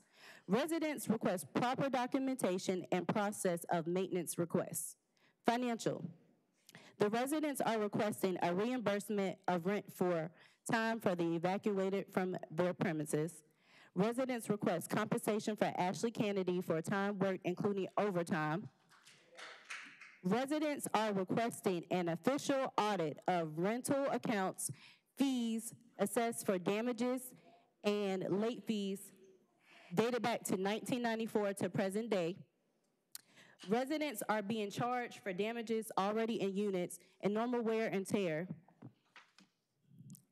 considering the quality of the structure, repairs, and the age of housing. Transportation. Transportation is requested. Sign-up sheets for transportation while residents are relocated.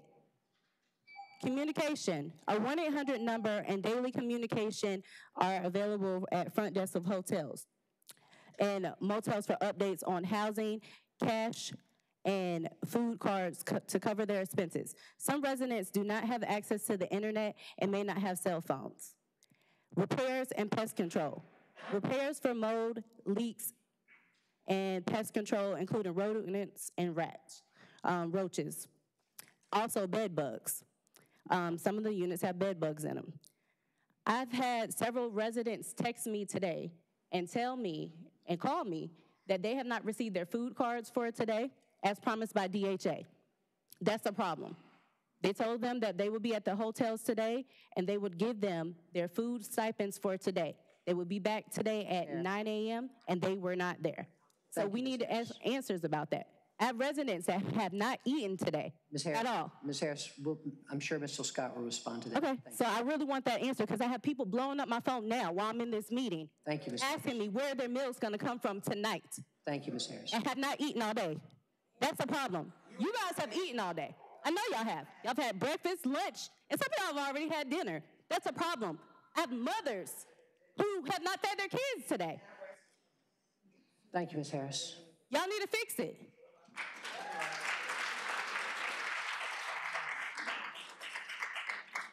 Deborah Friedman. Deborah Friedman.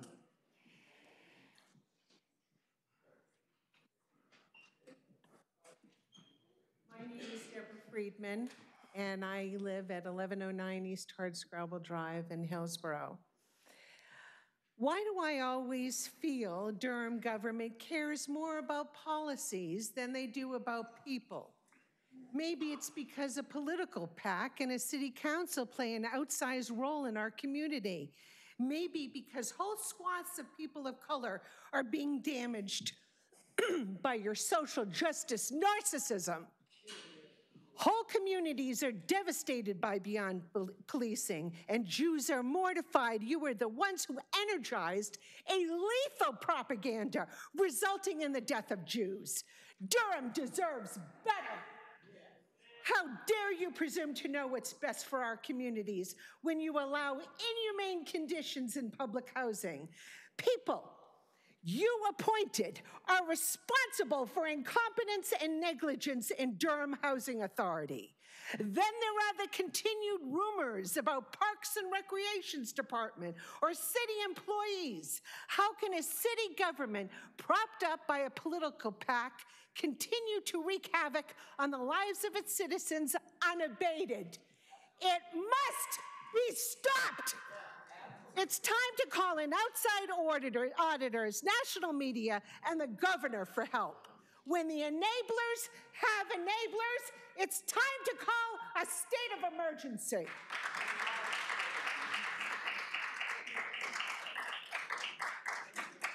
Thank you, Ms. Freeman. Now we'll hear from Jamaica Webb. Jamaica Webb, sorry. Please give us your name and address, and you also have 2 minutes. My name is Jamaica Webb. I am a resident of Hoover Road, a former resident of Ishmael's. I went through these same issues 4 years ago, so these are not new issues. I had to call the CEO and talk to his receptionist just to get my manager for my property to even call me back about mold coming out of my vents, growing on my leather furniture and my kitchen table. This stuff is not new, and I feel like I'm being played when I have to sign a petition just to get a leak fixed in my ceiling when maintenance comes in to change my filter, and they see the water leaking. They see the rust on my floor from a metal chair that I had in my living room. Where's the rust coming from? Because it's getting wet. These are not new issues. These buildings are over 50 years old, some of them close to 70 years old, and no maintenance has been done. So the funds that they're getting, where are they going? They're not maintenance in the buildings. Nope. And they'll tell us they don't have the funds to fix a leak. You have inadequate maintenance men if they can't come in and unstop my toilet, which when I lived in Edgemont and now living in Hoover Road, it's the same conditions. And I felt like I'm better than having to step down into that neighborhood. I feel like I should be in mixed income and working my way up to be able to move out and pay full rent. But because of the way this city is and the gentrification, you can't afford to move out. If you move out, within a year, you're gonna lose your place because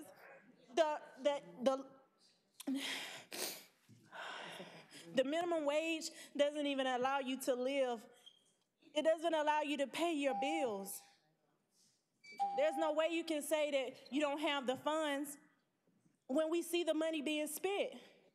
Nobody would be the CEO of Durham Housing Authority if they didn't have their salary. And I was treated unfairly by my property manager. She felt like, you're ghetto. This is all you deserve, and you shouldn't be complaining. You should just deal with it. And I'm tired of that. And I'm only upset because these people are going through it, but when I went through it, I had to call Neighborhood Improvement Services myself. I had to call them. I had to have that man come out and tell me everything that I knew was wrong with my apartment was accurate. So don't tell me you're doing all that you can when you've done nothing. I grew up in Hoover Road, and I'm back there now, and nothing has changed. It's the same apartment. Only thing is it's in a worse condition. And I didn't have that going on when I was 5, 6 years old. Thank you, Ms. Webb. I'm sorry, baby. I'm crying for y'all. I'm not even going through this. I don't have to live in public housing. I'm going to ask now, are you Ms. Briscoe? Ms. Briscoe, come on up. As Ms. Briscoe comes up, could I also ask to come over to my right, Cynthia Fox, Rachel Cordero, Rafiq Zaidi, Minister Paul Scott, and Rachel Cordero, please. Ms. Briscoe. My name is Tracy Briscoe. I'm a Durham citizen. I live at 5300 Newhall, and I want to just first honor you all. I've been watching you as a community rally together and make things happen. You are making it happen. Ashley, obviously Ashley is running the game, but as I'm on the Facebook page and looking at you, look out for one another and make sure your babies are gonna get home from school to the right hotel. Let's put a name in your pocket so they can get to the right hotel, because my kids wouldn't know how to get to the right place. I have 4 kids, 6, 4, 2, and 1. And I'm here because of my skin color tonight. Because if I were in this scenario, I think my voice would be heard louder, and that's not right. And y'all know that. I would not be in this situation, and that's not right. That's called systematic injustice. And leaving people like this in these situations, it's not gonna fix the gap. This is making the gap worse. These are educated, well-being individuals that love their family. I visited a 9-month pregnant woman this morning who has a 2-year-old and a 3-year-old and a little dog in her hotel. Her 2-year-old and 3-year-old is throwing up, running 103 fever while she's having contractions. No one is there. This is not okay. That is a lot of stress on a 9-month pregnant woman. It's gotta change. If we want Durham to be what we represent ourselves to be, this is Durham. This is what Thank you, Ms. Briscoe. Welcome. Next, we'll have Cynthia Fox. Is Ms. Fox here? All right, then. Rachel Cordero. Ms. Cordero, welcome. You also have 2 minutes. Thank you. My name is Rachel Cordero. I'm a resident of Durham. I just want to know, what are the true answers and where's the accountability in all of this? You moved these residents out and told them they'd be gone from their homes for a week. You know good and well you have far more than a week's worth of work to do in those apartments to make them safe for them to go home to.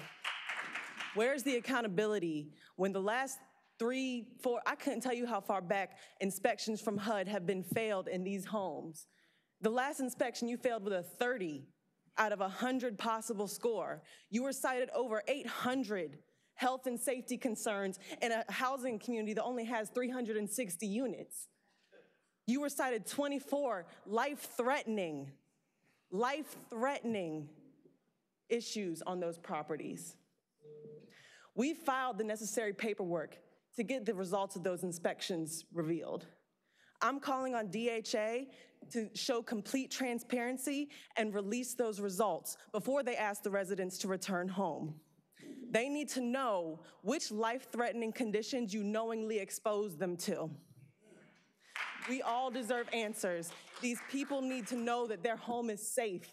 Your home is safe when you go home. It's not for them. That's not fair. Thank you. Thank you, Ms. Cordero.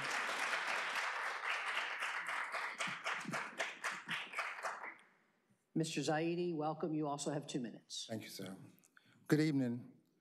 My name is Rafiq Zaidi. I live at 807 South Duke Street, J.J. Henderson. I'm a 75-year-old senior citizen, and we are going through some of the same problems at J.J. Henderson all over DHA. One thing for sure, when you try to redevelop a land and steal the land from black people, you got to put a black face on it. From Ben Carson all the way down to Anthony Scott, we know what we're dealing with. As I looked at this baby on the front row, I recall a grandmother coming to me Sunday. She said, Mr. Zaidi, my son called me from Central Prison. He has a baby in McDougald. He wants you to tell the people, if you're not afraid. I said, hell no. You tell him, if my baby dies, head's gonna roll. I said it. Now, we've seen a mentoring session here tonight. Who's gonna mentor that baby when she don't have a chance to exist? Answer that. A lot of questions has been asked. Will you live under those conditions? Hell no. You will not live under those conditions, and you know it. So why put my people under those conditions? You know that you need that land. You know that. And you'll get that land by any means necessary. The people have spoken. Enough is enough. Anthony Scott, you gonna clean these houses up, or you is out of here, boy. You are out of here. You don't have enough power, some of these white people, to stay in Durham. We will run you out of this city. That's what I'm gonna link with.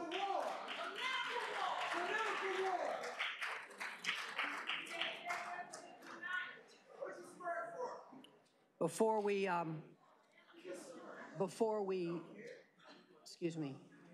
hear from Minister Scott, I'm going to ask the following people to also come over here to my right. Anthony McClendon, Victoria Peterson,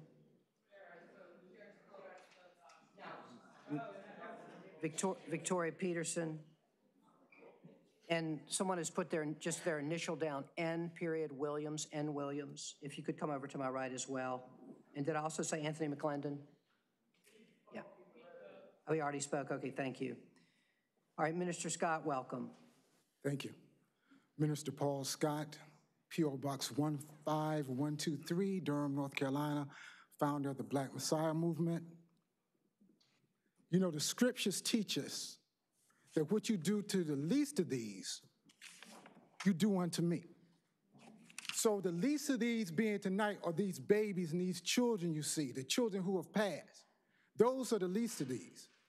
Now, I'm a little confused tonight. Maybe I'm not too bright. Maybe y'all can help me out. These problems that McDougald and other areas are experiencing, from what I'm hearing, they've been going on for years. You've already calculated that. But what you didn't calculate was us showing up tonight and calling you on.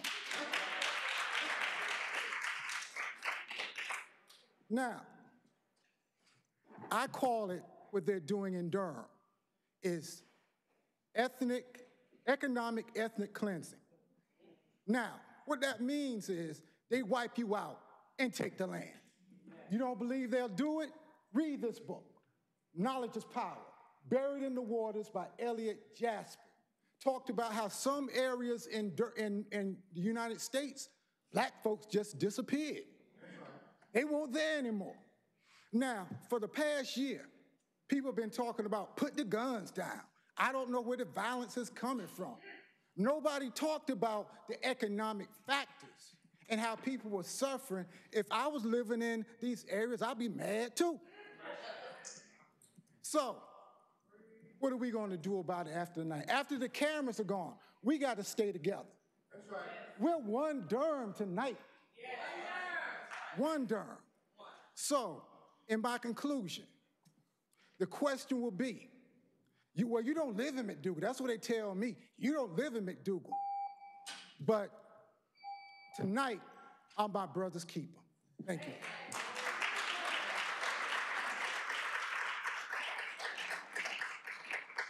Thank you, Minister Scott. Before Ms. Peterson speaks, I'm going to ask the following people also to come over to my right. Jacqueline Wagstaff, Barbara Lofton, Tommy Hayes,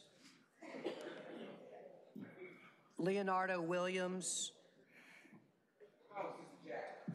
Kamira Faison, and Elbert Avery. If you all could all come over here to my right. Ms. Peterson, welcome. You have 2 minutes. Thank you. Has Mr. Scott left the building? Is he still here? All right, Mr. Scott is still here? Mr. Scott, I told you this. I shared this with you the other day.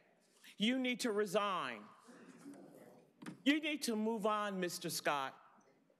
You have blood on your hands. And Mr. Mayor, you may need to move on too, sir. Because I'm going to tell you why. And I'm not trying to be rude, but I'm going to tell you why. Some of us all last year talked about McDougald Terrace needed to be included in that bond. In that $95 million bond, plus the $42 million that the city is sitting on. You've done nothing. You've done nothing. Again, and black children have died. Whatever the reason, they died in these units. And it's not fair because you could have did something and you choose to do nothing.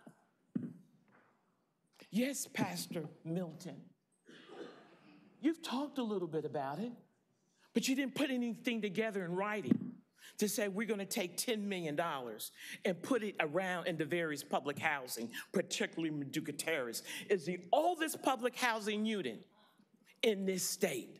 The oldest. It's about 65-year-old facility. No wonder they got water bugs and things are leaking. It's an old facility that they needed help. But you chose not to do it, and that's what I don't understand. And now we're in a mess. We're in a crisis. And it's an embarrassment to the African-American community. Because you know why? People are listening, white and black. Oh, good grief. Those Negroes don't know what they're doing. But we did. We came down here and we told you what needed to be done. We tried to be nice and sweet. We didn't cuss. We didn't use any bad language. We talked to you. We pleaded with you. And we begged you to help them, to include McDougald Terrace in that $95 million. And Mr. Scott should have also advocated for this community. He should have said, Mr. Mayor, I'm not going to support this bond unless McDougald Terrace was included. Thank you, Mr. And you didn't do that. Thank you. So the blood is on your hands. And Mr. Scott, pack your bags. You got to go. You cannot stay here any longer. Thank you, Ms. Peterson. You've got to go. Ms. Wagstaff, welcome. You have 2 minutes. Always a pleasure, Mr. Mayor.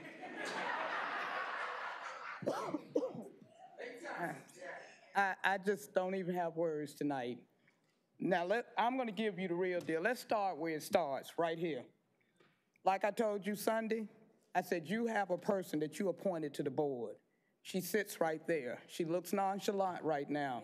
But I've been to more meetings than she's been to, and she praised herself on this during her campaigning.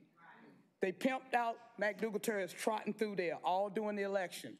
Y'all trotted through McDougald Terrace like hoodwinking black folks, because they needed them votes.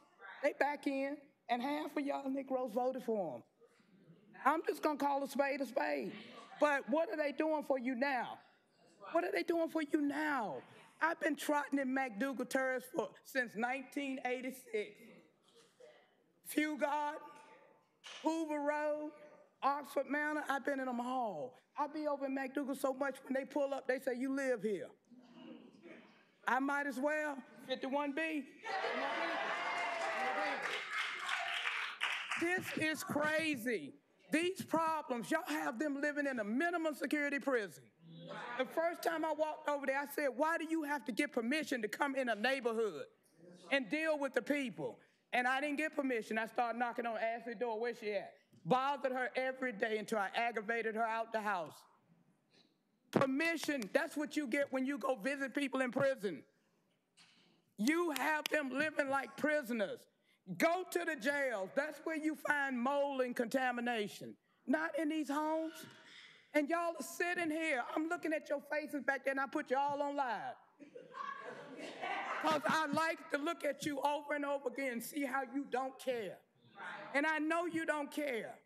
Jillian, I got to say what I got to say. I wish I was your mom. I beat you to death right now. I swear I would. I beat you like a stepchild. Just because you need to know that these people are hurting. You have to feel this. I feel it every day. I've been doing triage all day. That's what we're doing, triage right now. We are taking care of those people in the hotel.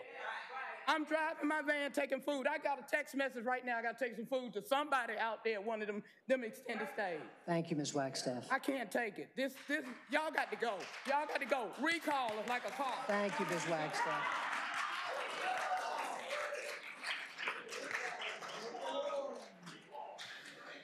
Ms. Lofton, Ms. Barbara Lofton here. Neither. Tommy Hayes. Tommy Hayes. Tommy Hayes. Leonardo Williams. Mr. Williams, welcome. Please give us your name and address, and you have 2 minutes. Leonardo Williams, 4029 Livingstone, and I live in a really nice neighborhood. Folks come together and, we just happy all the time. And it wasn't until I was nosy and I went to Ashley's house and I didn't know who she was. I just know I used to go to McDougald Terrace to pick my band students up when I was band director at Southern Durham. And it was when I was in her house and everybody said, that's Ashley, you need to go through her for anything if you want to help. And it was at that point in time where someone was having a panic attack outside. And they said, that's the mother of the child who passed. And when the young lady Ashley came back inside, someone called her on her phone and she had it on speaker and they said, girl, we haven't had food in like a day and a half, almost 2 days. Can somebody please get us something over here? And that's when tears struck in my eyes. And I had to take action. Now, I know you all personally, and you're good people, but your actions, what happens tonight and from here on will be judged, and that's up to you. I took action. I just called out in the community. And what I want to say is it's really easy. I opened my restaurant up, and I opened my kitchen up. We had over 40 volunteers come together. And most people came in and they said, I didn't know. We had 10 hotels. We had buffet lines in each hotel. And we had about 571 meals went out the door. So the job is really easy. The community is out here. We're ready to work. We're just waiting on your leadership to tell us what to do. And someone said that they hadn't gotten food earlier. Just come let me know. All right? Let us know. And we're here to help. We're here to make things happen, okay? Thank you.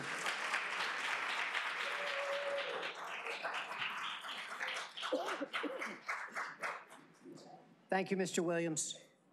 Ms. Faison?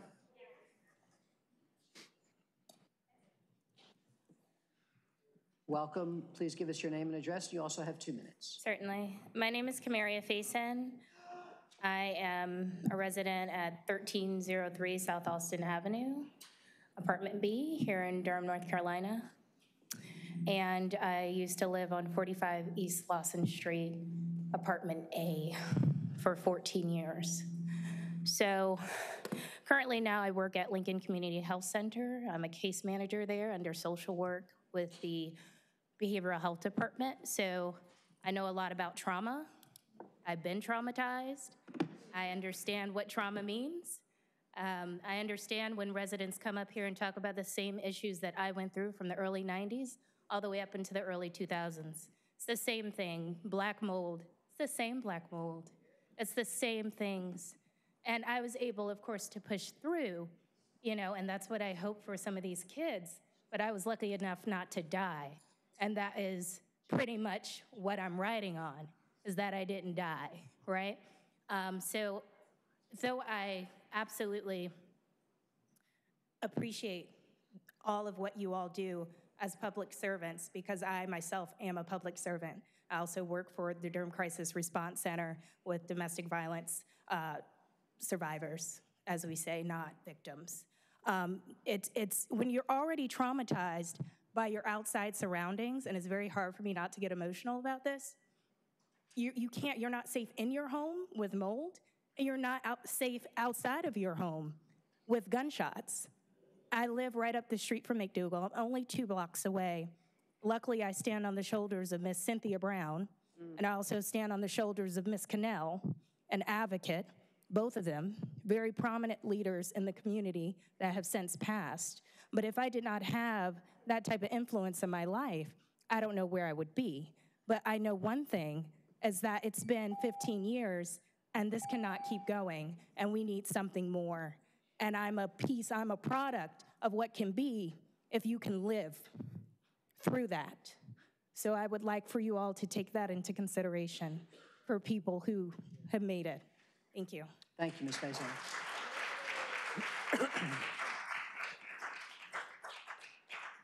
Mr. Avery, welcome. Please give us your name and address, and you also have 2 minutes. Good evening. My name is Albert Avery.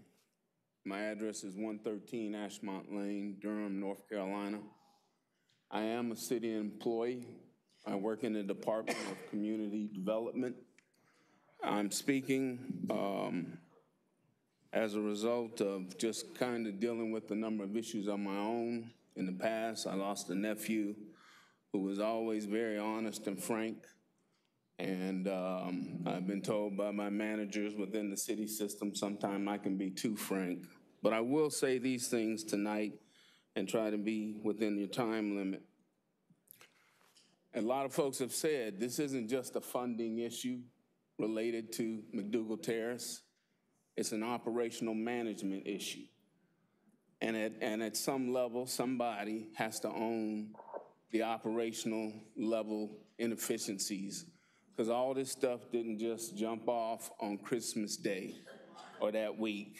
It's been there, it's inherent, and it's systemic.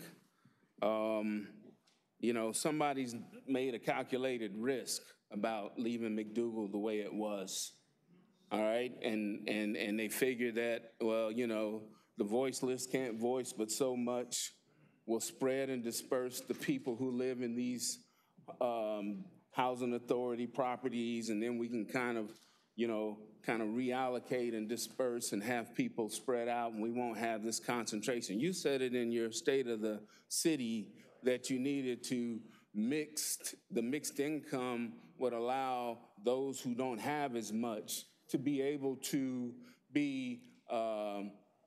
have access, I think that's the way you wrote it, to resources that they don't have because everybody around them is poor.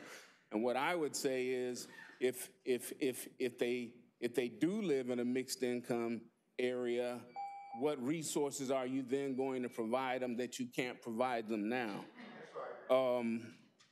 The other thing that I would say is that, real quickly, is that this is a humanitarian crisis. This is like a natural disaster, except it's man-made. There's, you know, the calls for independent third parties, transparency and honesty. Because see, if you had just said to us and said, we've heard about this, we're trying to figure out what we should do about this, then people wouldn't have quite the chip on their shoulder that they do this evening and what you've seen. I saw Mr. Councilman, real quickly, I saw Council Middleton over the last couple of days at different meetings, and I would say commendations to him for at least being there, you know, because Nobody else was showing up. Mr. Avery. One solution thing I would suggest, though, is that, and I'm hoping I don't get fired from the city for saying what I'm saying, is that we have a need to spend some CDBG money right now. You're all aware of that because we haven't met that timeliness test. Maybe we could approach HUD to say, well, is there a way we can use this money, bypass some of the hierarchy things that we have to do, and apply it immediately to this situation here? I'm not here just to try to chew on you, but I would also say maybe that's a suggestion that we need to look at as well. Thank you, Mr. Avery.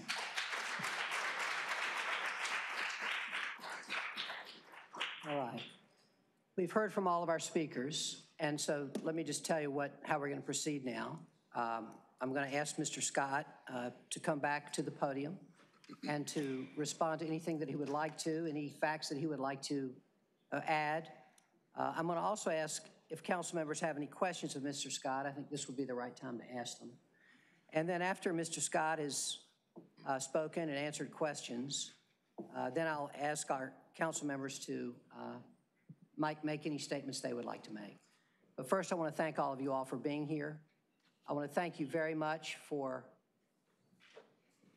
all of the things that you've said. We take them very seriously. We know how important this is to our city, not only to you all, but to every one of us. And you'll be hearing more from all of us in a little while. But first, let me ask Mr. Scott if he has anything else that he would like to add. I just wanted to add a couple of things. One, it was stated that the resident that's on our board is not a voting member. That's not true. The resident is a voting member, just like any other board member on our board. I just wanted to clarify that.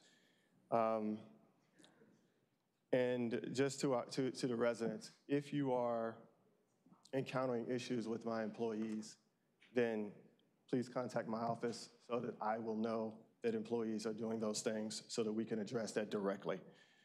A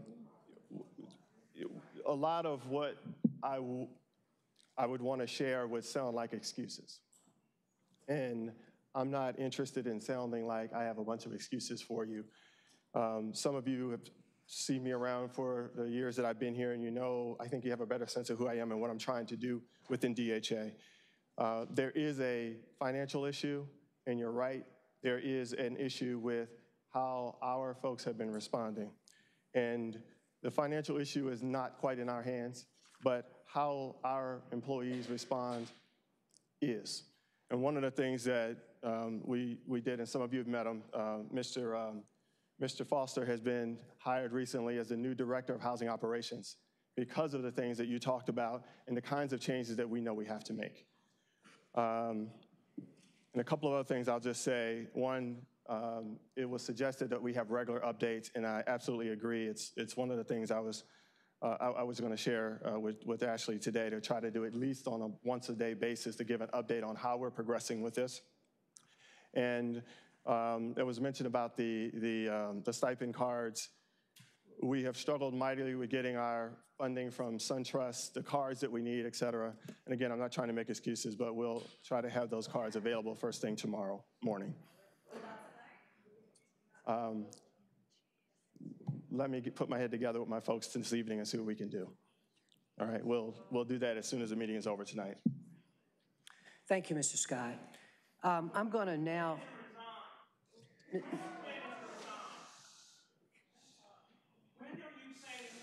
Ms. Peterson. Ms. Peterson, please. Thank you.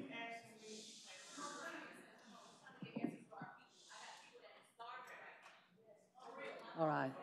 I'm going to ask council members at this point if anyone that has any questions for Mr. Scott.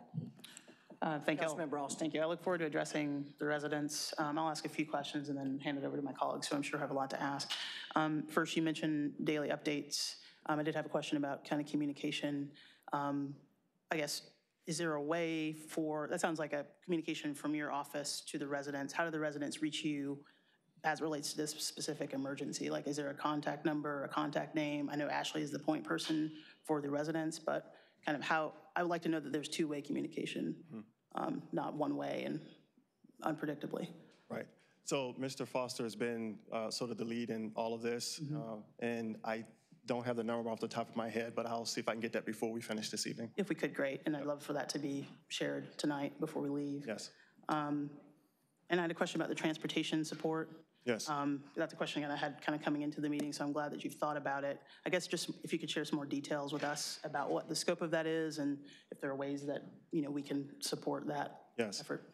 We've made arrangements with a transportation service, so residents who need transportation can call that service and they can come out and transport people where they need to go.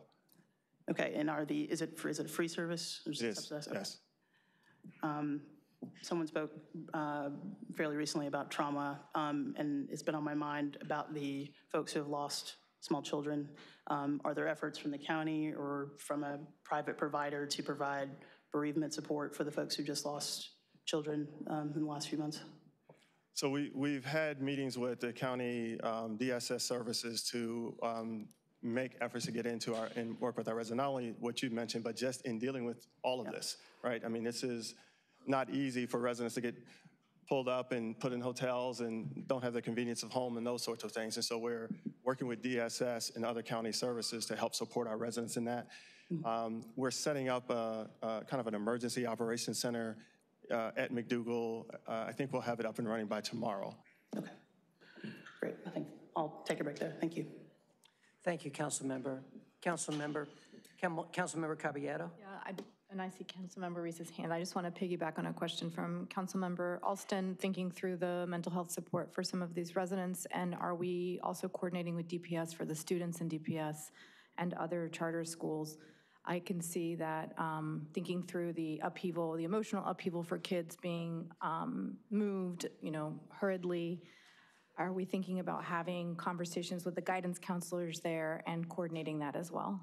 Yes, and as I said, we're working through DSS because they have the social service providers with the expertise to try to help us set those up and work through those folks as well. We have been in touch with the schools themselves, but we haven't made that connection with the other side. Could council also get the updates that you are sending residents? Sure. Daily? Yes. Thank you. Thank you. Oh, could I just mention, we are doing a dorm alert for all of our residents so that we can send communication out to you all through alert dorm that is going to be specific for McDougald Terrace residents. And that's a text notification? Correct. I understand. I'm saying we're at least going to be able to do the alert dorm system to be able to contact McDougald Terrace residents who have phones. Councilmember Reese. Thank you, Mr. Mayor. Good evening, Mr. Scott. Thank you for being with us and for sharing the information that you have. I have some questions. I'm going to try to order them by most urgent to kind of some longer term questions, and I'll try not to take up an inordinate amount of time because I know my colleagues are going to want to get in as well. I heard you mention in your opening remarks that there are 30 families at McDougald Terrace who you would like to relocate to hotels, but you're waiting on hotels. Is that what I heard you say? That's correct. Is it possible there are not 30 hotel rooms in the city of Durham right now that are vacant? How can that happen? Can you help me understand that? We have been contacting hotels, and particularly we're trying to find extended stay hotels with kitchenettes. And if we can't find those, then we're going to whatever hotels we can get to try to get people in those hotels. Okay. All right.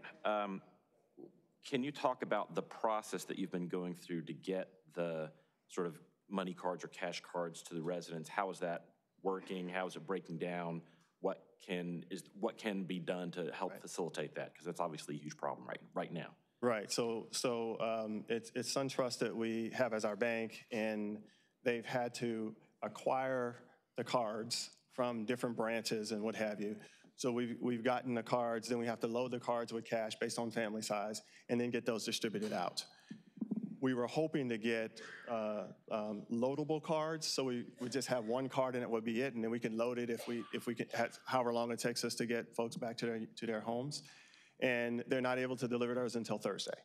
So what we're going to do is do cash cards again, and so we've been assembling those cards so that we can then get those dispersed out to residents. I know there's some organizers that are going to want to talk to you right after we're done because their phones are blowing up by people who haven't gotten their cards and haven't eaten yet. If some of them can meet with him, and if one of those folks want to come find me after, we can. Okay, I'll stay as long as we need to stay to help those folks get something to eat. Is it accurate to say that that DHA has told families that they will only be able to be required to relocate for a week, and that their homes will be rendered safe and habitable during that time? No, what we said was that we will have people in hotels for at least a week, but it's going to depend on what the results of the testing are. So however long it takes for us to get the CO issues both inspected, and if there are issues with that repaired along with mold, then that's how long we'll be housing people. How will residents know that their homes are safe to return to? So we're doing independent testing. There's a testing company that we've hired. We've also reached out to Jim Groves with emergency management to also reach out to others so that we can get even more people to actually do the testing. But none of the testing will be done by DHA employees. Okay.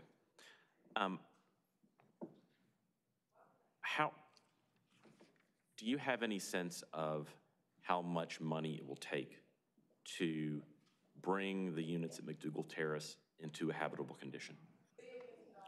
I do not. Okay.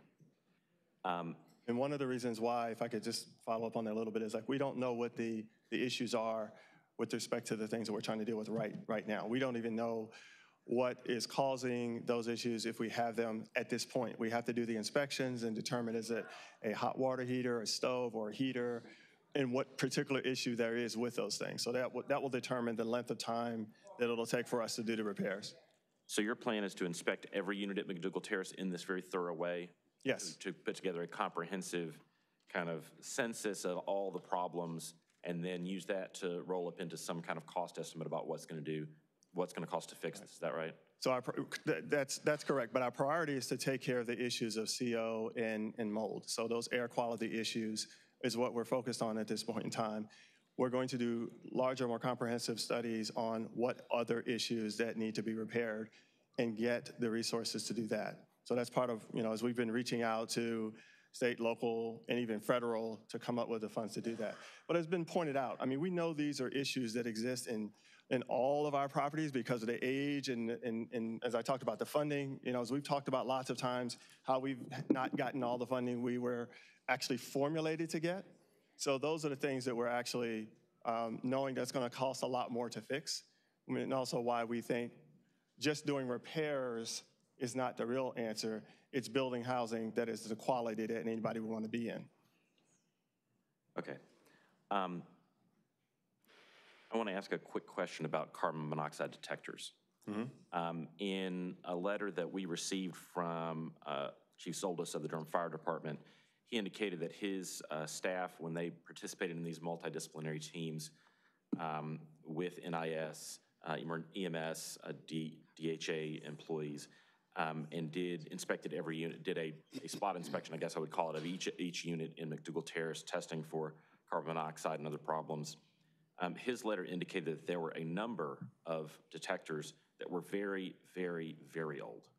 And I want to ask you, what is the standard by which DHA monitors these carbon monoxide detectors? Is it the policy of DHA or the federal government? Does HUD require DHA to periodically conduct tests of those detectors to make sure that they're working correctly? Yes, so to your first question, it wasn't the CO detectors that were old, it was the fire detectors that were reaching, if I'm not mistaken, so they were reaching their 10-year life. 2009 is where we saw several of the fire detectors, which was really their 10-year life is ending in 2019. So we replaced those. I don't think it was old CO detectors, but I'll have to check on that to be sure. But we replaced or made sure there were batteries on all the smoke detectors, smoke/fire detectors, and the CO detectors as we did those inspections over the first course of inspections we did over that 4-day period. Excuse me. So that's the first part of the question. The second part of the question is how frequently are these carbon monoxide detectors monitored, tested to make sure they're working correctly? Is it does the federal government require you to do it during based on some period? Right. They are supposed to be tested at least annually, and the annual inspections that we do with those, they're called the REAC inspections, what people were referring to the last 3 years. Those also are being tested by those inspectors when they go in as well. And can you tell us anything about whether or not failed carbon monoxide detectors in units at McDougald Terrace were part of McDougald Terrace's unusually low score as a result of those REAC? I'm sorry, repeat that again? The maintenance score, the property condition score that McDougald Terrace got this in 2018, was that as a result of, at least in part, failed carbon monoxide detectors in those units? So when there are those extension, I can't say the word, when they have the emergency health and safety issues, we are required to resolve those issues and send a report to HUD that we've in fact fixed that. So if there is something that comes up on those reports that they consider to be emergent health issues, health and safety issues, then we have to repair that and let HUD know that those things have been repaired and show that we've done that. And were carbon monoxide detectors part of those problems in the 2018 inspection? I cannot answer that without going back and reviewing that report. I know that some of the issues that happen, sometimes the detectors get taken down, and so we have to replace those, which is usually the issue that you would see when you look at the reports. It's like missing smoke detectors, missing fire detectors, missing CO detectors. I'll have some other remarks later, but those are the questions that I have. Thank you, Council Member. Madam Mayor Pro Tem. Thank you, Mr. Mayor. Mr. Scott, could you tell us a little bit more about how the inspection that you're doing now is different from the one that happened a week ago? Because you inspected all of the units at McDougald Terrace, and now there's a company that's doing that again. Can you just tell us a little bit more about, like, how is that more comprehensive, or what results do you think that you'll be able to get from that you weren't able to get from the initial ones by DHA? Yes. When we did our initial inspections, first of all, the weather was very mild, so a lot of people had their doors open or their windows open, and they were going in and out a lot, particularly as we started going through in teams of fire, EMS, and DHA. So that essentially compromises the space. You don't have a sort of controlled environment where you can turn on the heating system, turn on the stove, turn on the hot water so that the hot water heater kicks on, and be able to accurately monitor if there's any CO2 emissions. So the part of what we're doing now by evacuating folks out is that we'll have a controlled environment where doors are not going in and out of, and we can get an accurate testing of whether or not CO is actually being emitted from any of that equipment or appliances. Thank you. So the ones that you found in your initial inspection, what was done to fix those problems, and what's the cost of fixing a faulty stove or a faulty water heater? Does DHA have those resources to do that? Again, it's difficult to say what the cost is because it really depends on what the specific issue is. If it's like in some cases we found there were pilot lights that were out, so that's an easy fix. Or I know that there was a exhaust for the hot water heater that had been broken, and so that had to be fixed.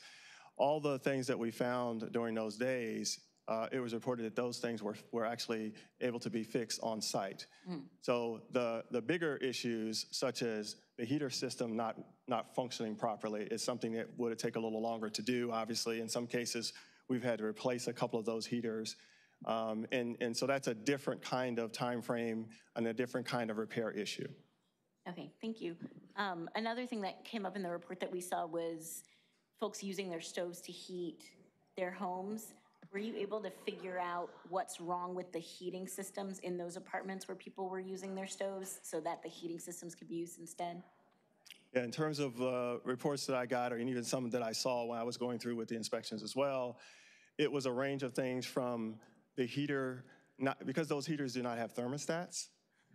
You turn them on, that's it. So the heat is coming out and it becomes very uncomfortably warm in the units, particularly on the second floor. So, and these are anecdotal stories. I'm not saying this is anything that's happening across every unit.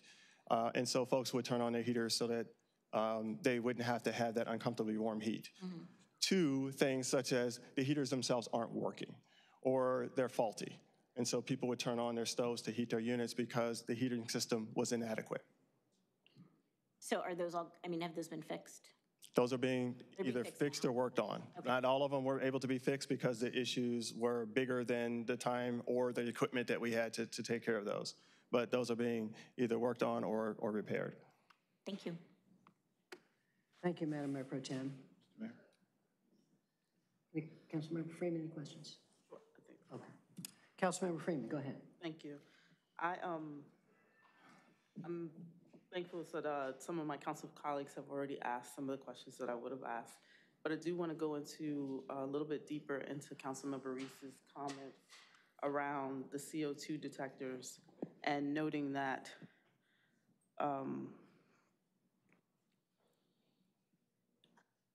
I want to be specific. The property score that you're talking about, it includes the CO2, like I'm lost. And then I also want to note, are these reports shared with your board?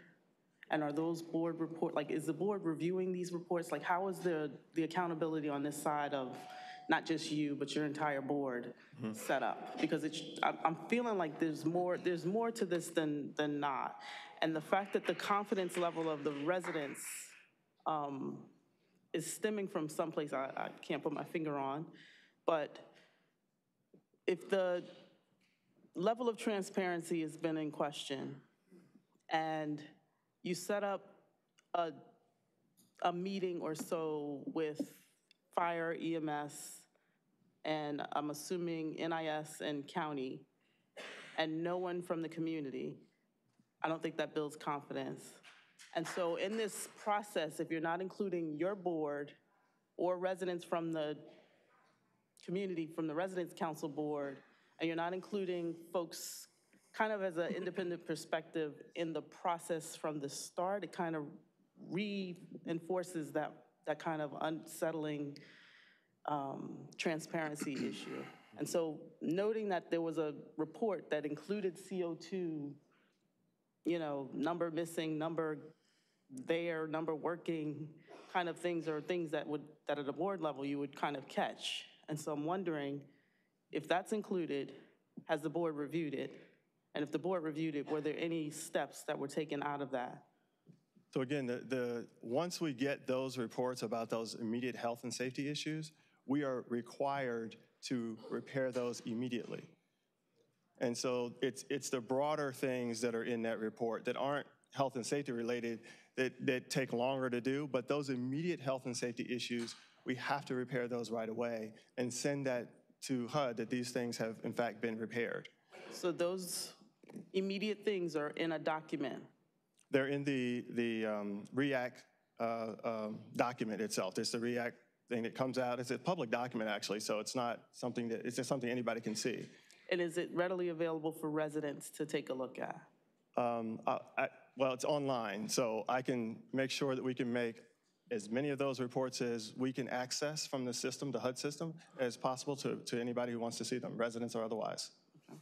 And then also along the lines of, the conversation you were having with Congressman Butterfield and Price and the supports that they could possibly provide, recognizing that these issues are across the country and all the aging housing that's been falling apart since they've been built.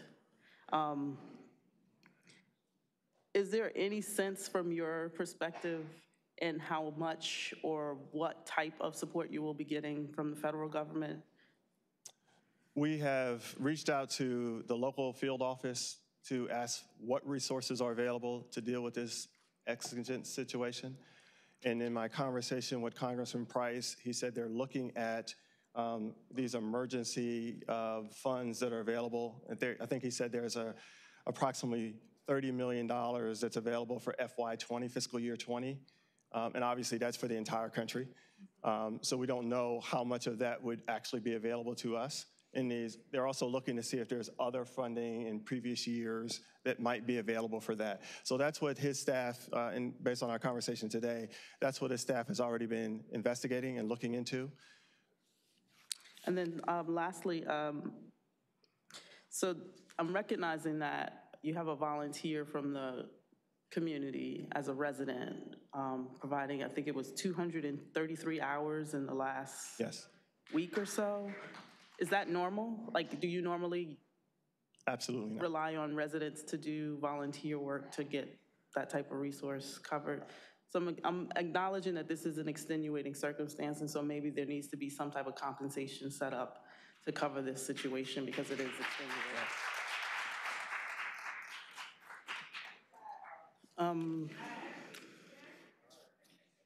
I'll reserve the rest of my comments for the.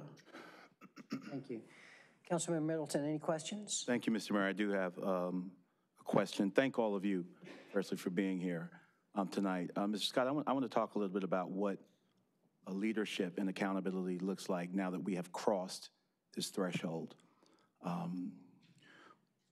Part of the reason, the reason why we're talking about redeveloping low-income households in Durham to mixed income is not just because it philosophically makes sense.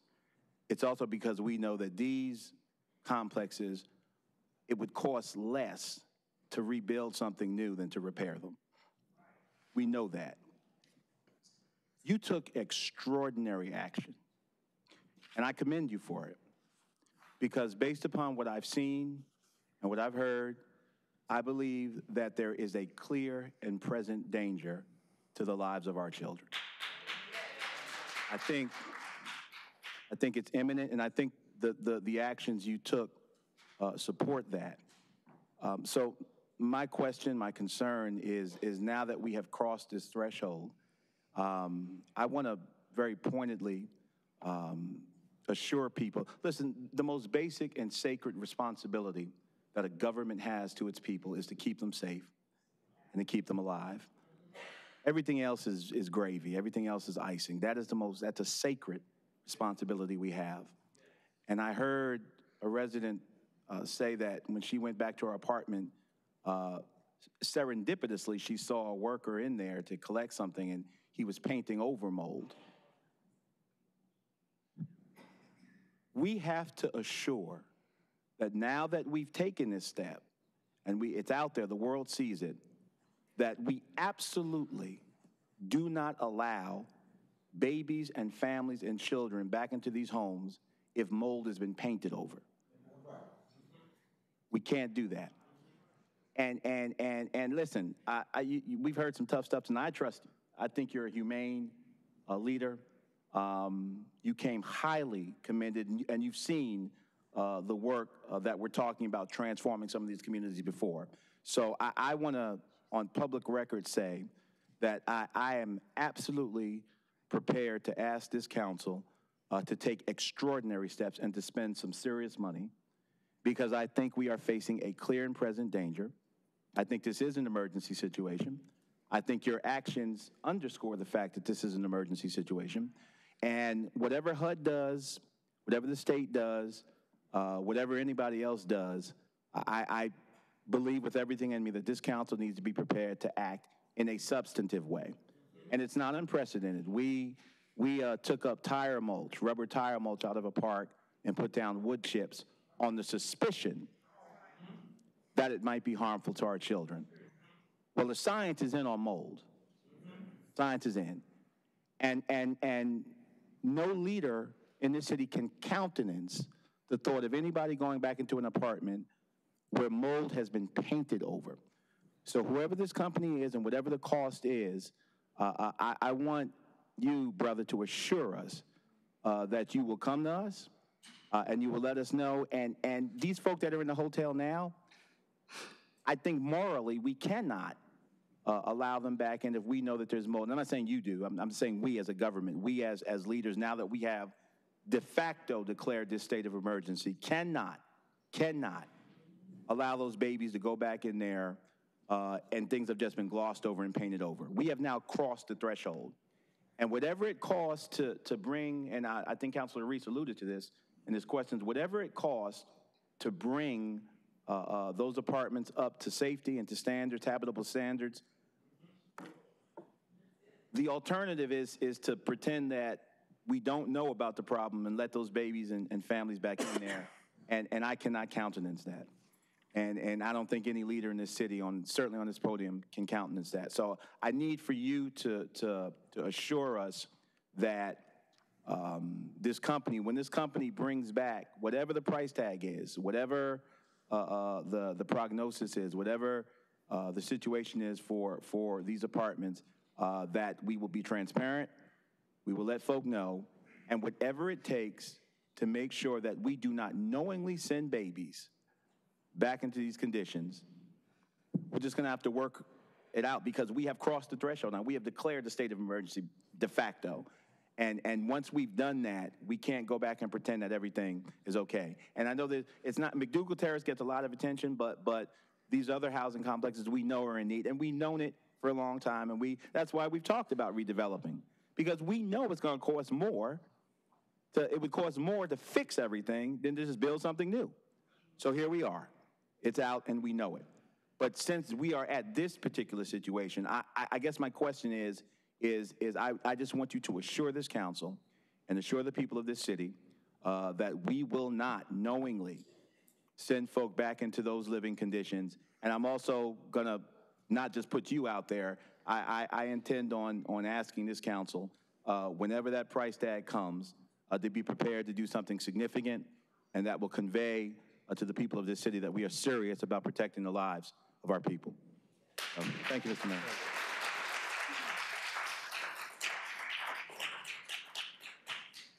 Thank you. Mr. Scott, hang on a second. I also have some questions. I'm sorry. I think Councilmember Middleton wants an answer to the question of. Sure. I'm sorry. I don't know if I was clear. I said yes, sir. Oh, I didn't hear you. Okay, thank you. I can assure you that that will be the minimum of what we will do. And again, that's why we've made some staff changes already. And to hear what that young lady said is there's no excuses for that. And so we're going to go in and make sure that we get this right. And one of the reasons why I took this action, and it was tough to do in terms of saying, let's uproot all these folks and move them out of their homes with virtually no notice. But I just felt, based on what we saw Thursday night, that we didn't have a choice. And again, I apologize for what we've put you all through so far, and we're trying to get it right. And Councilmember Freeman, you make an excellent point in terms of the communication and having them be a part of that. That was something that we simply missed in our efforts to make sure we can try to figure it out and get it right and all of those things. And we definitely need to have the residents be a part of this solution. Thank you, Mr. Scott. Councilmember Caballero. Yeah, I had one quick question. What was the amount of funding that was set aside nationally? You said that number a little while ago. $30 million for emergency kinds of repairs, yes. Thank you. Are there any further questions at this point? Any further questions of Mr. Scott? Just one. I know that you mentioned that there's a new person, that's the point person, who's been around for 3 weeks, Mr. Foster? Mr. Foster. Mr. Foster. I just wanted to, I'm sorry, I wrote it in there. So just noting that, I really want to say first, there's just so much emotionally I cannot handle with this situation. And I really want to thank you all for being here. I want to thank you for stepping up to do what needed to be done. And so just noting, like, my criticism is not out of disregard for the work that you do and that your staff does. I do appreciate what your staff has been doing. I know that over the last 5 years, there's been tremendous changes with the Durham Housing Authority. And I know, because I've had the fight with Hoover Road and with Franklin Village and with Eastway Elms and with with Calvary Place. There have been so many issues, and you've always stepped up to address them. This overarching issue that we're facing with all of our housing authority locations across the country is not something we're going to solve overnight. I want to be clear that I don't want to put that out there like this is going to go away. It's not going to be something we snap our fingers and we have $2 billion to actually address it. But I do want to make sure that we're walking with our residents in the community and making sure that they understand that we understand that they're living in these conditions and it's not acceptable. But we're going to do the best that we can to make sure that they're brought up to an acceptable level of standard of living. I want to make sure that this person, Mr. Foster, understands who the community is. And I'm mindful that if you've hired them, that would likely be the case. But I want to make sure that I hear that from the residents. And so I would really like to make sure that there's some feedback or some type of interaction where residents in the community actually meet and talk with this person who is now their point person for these repairs, noting that this fear is out there. Yeah, I will just say, unfortunately, he has had a lot of time in our community and meeting a lot of our residents already. Okay, thank you. Thank you, Councilmember. Mr. Scott, thank you very much. And now we'll have some time for some council members' comments. Thank you very much. Okay. Colleagues, who would like to get us started? Councilmember Reese. Thank you, Mr. Mayor. First of all, I want to thank the folks that came out tonight. Someone made a comment that it looked like we wanted to be anywhere else but here. We couldn't wait for the meeting to leave. I can't speak for my colleagues, but I will tell you that for myself, there's nowhere else I would rather be than in this room tonight, listening to some of our most committed neighbors talk to us about what is a life or death situation in their community. And it is not my job as a member of this council to say that this is someone else's problem, to say that we're not supposed to be the person that you're talking to about how to fix this. It's my job as an elected official member of this council to do something about it. And I just want to say how much I appreciated Councilmember Middleton's call to action on this, and to say that I agree that we will do whatever we need to do to make this right. And I also want to be mindful of what Councilmember Freeman just said, that we are not going to snap our fingers and raise $2 billion tomorrow. That isn't to say that there's nothing we can do very quickly. And so I look forward to the Housing Authority letting us know what the price tag is.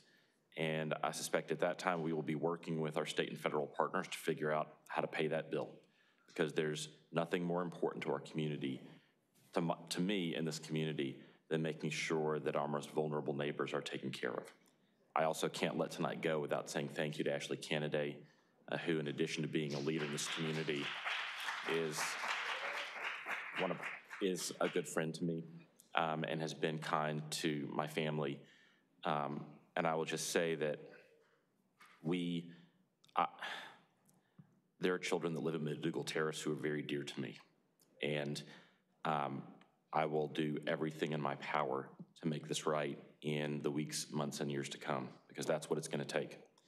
The other thing I wanted to say about this is I think there are short, medium, and long-term problems that we're going to have a menu of solutions to fix. The very short term is the very human cost of relocating hundreds of families out of their homes into apartments, some of which don't have kitchenettes and can't have kitchenettes, because I'm not sure there's enough capacity in hotels with kitchenettes to accommodate all these people that can't live in their homes.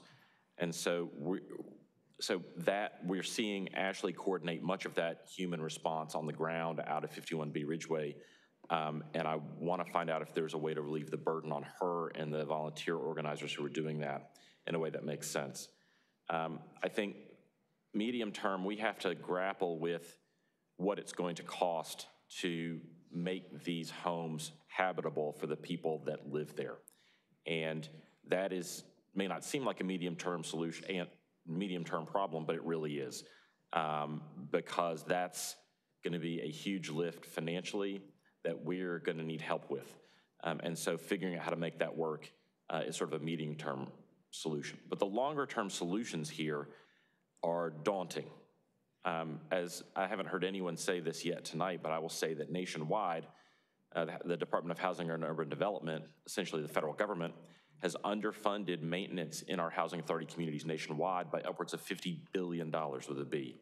Durham has its fair share of that, and probably then some, because we have some of the oldest public housing communities in the country. And so grappling with that national problem as it manifests here in Durham is a huge challenge, and will require not just action by the people on this council, by elected bodies across the city, by the people in this room and residents across Durham, but it's going to take change at the national level to create new priorities about how we prevent these problems from happening in the future. Because I don't know if you guys know this, but we just had a bond referendum like a month and a half ago where we promised to give the housing authority a lot of money to rebuild certain of our communities. And, you know, once they're done and are gleaming palaces for our residents to move into, the housing authority is going to have to take care of those things, those communities. And if we don't change the long-term funding strategy from Washington about how the maintenance is funded in housing authority communities across the country, including in Durham, then that money that we're going to spend to rebuild these communities, to build amazing new housing for our lowest income neighbors, is not going to be kept up. And we'll just have to be in the same place we are again in 15 or 20 years. And so we don't have our hands on the levers of every solution to that problem, but as the mayor is fond of saying, what we can do, we must do. And that starts now with solving the human problems of folks who have been relocated and finding out how we're gonna pay to make McDougald Terrace right again. And, you know, we talk a lot about accountability and responsibility, and I know Director Scott feels a lot of that in this room tonight, and that's a good thing. But I also feel that tonight. As I said, it's not my job to tell you that it's someone else's responsibility. It's my job to try to figure out how we're gonna fix it. And that is what I'm gonna try to do in the time to come. So thank you, Mr. Mayor.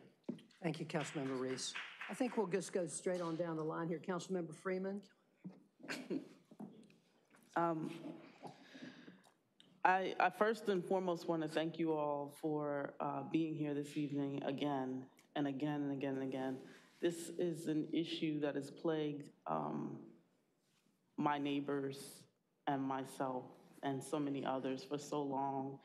And the way that you guys have shown up. There was someone who spoke very plainly about how the dangers inside your home and then the dangers outside of your home. I sat through, last year was probably the hardest year I've had in working in this community. And I've never been so disgusted and frustrated and I just can't fathom how there's so many people in this community I love, that I care about, that care about my community, and there are so many who could care less. And I'm very clear. I speak very plainly about the issues that plague us as Black people, plague people brown, yellow, anything other than white, regularly. And I have not found a solution worthy of getting behind in a way that you have brought tonight. And I am just thankful because you're giving me the life that I needed. I took a break last year after Christmas. And I have to tell you, I checked out. I had to take a break. Personally, I just had to. And I want to apologize for not being open and honest about it because it just hurt. That bond referendum, in my heart of hearts, I wanted to support it, but I knew good and well that none of the work that needed to go into it to make sure that the residents were at the center of the solution was being done. And I could not put my stamp on it to say that I could support it because I knew coming out of it, we weren't gonna address it in a way that I knew was equitable. I'm not even gonna go down this road with the police and the shootings and the everything else. But these issues are all tied together. And the fact that you all could come together and figure out how to be here and make us be present and make us here at 10 o'clock for a 10-minute meeting, because that's what it was scheduled to be, a consent agenda of three items. for these last few hours speaks volume to your power. And I want you to own that every day. I sit here at your pleasure. And anytime that you're not happy with what I'm doing, you should say it. Anytime you are unhappy with what is happening, you should say it. I just want you to be present and ready to work. It's not gonna be a me thing. It's not gonna be a council thing. If you leave it to us, we will screw it up. You have to be in the room, you have to be involved, and you have to say it plain and clear. But you also have to be ready to hear the feedback and be ready to understand, like, this is not gonna be something that gets fixed tomorrow. But if we work together and continue to press forward, black, brown, white, yellow, green, purple, whatever, we all are human beings in this community, and we should all be treated as such. And if there is anyone that is not, I fully expect to be called on it. I fully expect for it to be called out. I fully expect all of those things just as you do. And I hold the responsibility sitting on this council to serve you as residents, not as voters, as residents in this community who expect to be served. When my elder, Victoria Peterson, stands up and says there's $42 million sitting in our reserve account, the weight that carries for me and the balancing that I have to do, I need you to trust more than anything that I'm gonna try my best to look out for the interests of our entire community. I also wanna make sure that I'm very clear in that I'm in this fight. This is not every day of the week. Knowing that this has been the case since I started working with East Durham Children's Initiative at Hoover Road in 2013, I can't in my heart of hearts come to any of your houses. I mean, I just can't, I cannot. I've seen the bubbles. I've seen the mold. I've seen the disrepair. And my hands are tied without you. I just can't state it enough. Like, I need you here. Beyond that, I do know that this call for action is not just here in Durham. It is about a whole national attention that has to be called. I know that Antonio Jones mentioned, this is our Flint, Michigan. This is our Katrina. And it really is. And how we come together and how we all find purpose and serving one another is gonna be what determines our future. So I'm hopeful tonight. I am very uplifted and I feel renewed in this fight. I checked out and I'm back. I apologize to those of you who have not seen me at the meetings. I am usually there and I will be there. I am hopeful that this will not be a long, drawn-out situation with the CO and all of that, but the mold and repairs part is something that's gonna be a little bit more long-term, and we're gonna have to figure out how to address it. And I do appreciate the executive director using priority and not just making it all case equal, because that is equitable, and recognizing that there are people with children under the age of 2 who are more susceptible, and there are people who are over 65 who are more susceptible to that CO and oxygen. I think we need to do the same thing on the mold and repairs as well. And I would bring it down to 55, and I would raise the age to 5, because those are all formative years of brain development. I will say that there are a lot of resources in this community. We need to make sure that they all rally around us. I know that Partnership for the Advancement of Children's and Health, PEACH, is the resource I used in my own home to get lead abatement done. And watching that process, I can tell you that it's not gonna be an easy fix. You've got to watch like a hawk to make sure that the steps are taken to make sure that your home is safe, and returning, and then also keeping it up, like keeping it safe. And so I will be saying that I would like to make sure that I'm present at every Durham Housing Authority meeting so that I can see these reports, because I haven't in the past 2 years. But I know that that's not going to be possible, and so I'm going to be relying on more of you. And if we all take turns, I know that we can all get this done. So, thank you, Council Member. Mayor Pro Tem. Thank you, Mr. Mayor. First, I just want to thank everyone for coming out tonight, especially the residents from McDougald Terrace who are here in the middle of a very stressful period of displacement. You all didn't have to be here, and you chose to be here, and we appreciate you coming and being in the space with us and making sure that we understand what you all have experienced over the last couple of days. I want to thank Ashley for all of the incredible work that she's been doing in the community, and for always answering my texts even when you're in the middle of a crisis. I really appreciate you keeping us informed, as well as the folks in your community about what's going on.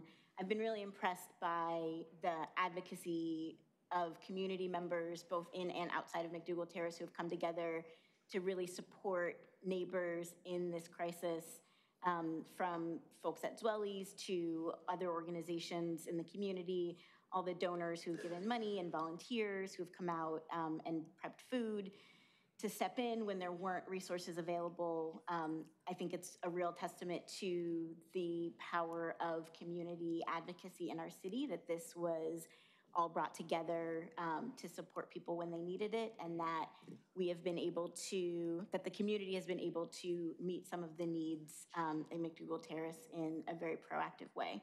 So I thank everyone who's been involved in that effort, and of course the folks who are here tonight. We have a lot of work to do. I want to make sure that folks know that this council is committed to supporting the Housing Authority moving forward. Every request that the Housing Authority has made for funding support from this council has been approved. I know that that is not, some of the folks who spoke tonight had concerns about us giving more money to the Housing Authority with the bond and with other, the purchase of Fayette Place, for example, because of issues of how that money is being managed. I think, though, that it's important that we continue to give money to the Housing Authority and to support the Housing Authority if we want these kinds of problems to get fixed. I don't know how we fix them other than by supporting the Housing Authority. So I'm committed to continuing to do that. I think the rest of the council is committed to doing that as well. I also think it's important, based on some experiences that I've had with organizing and housing issues in Durham. I was part of a group of folks who worked with residents in Lincoln Apartments before they were removed from that building several years ago.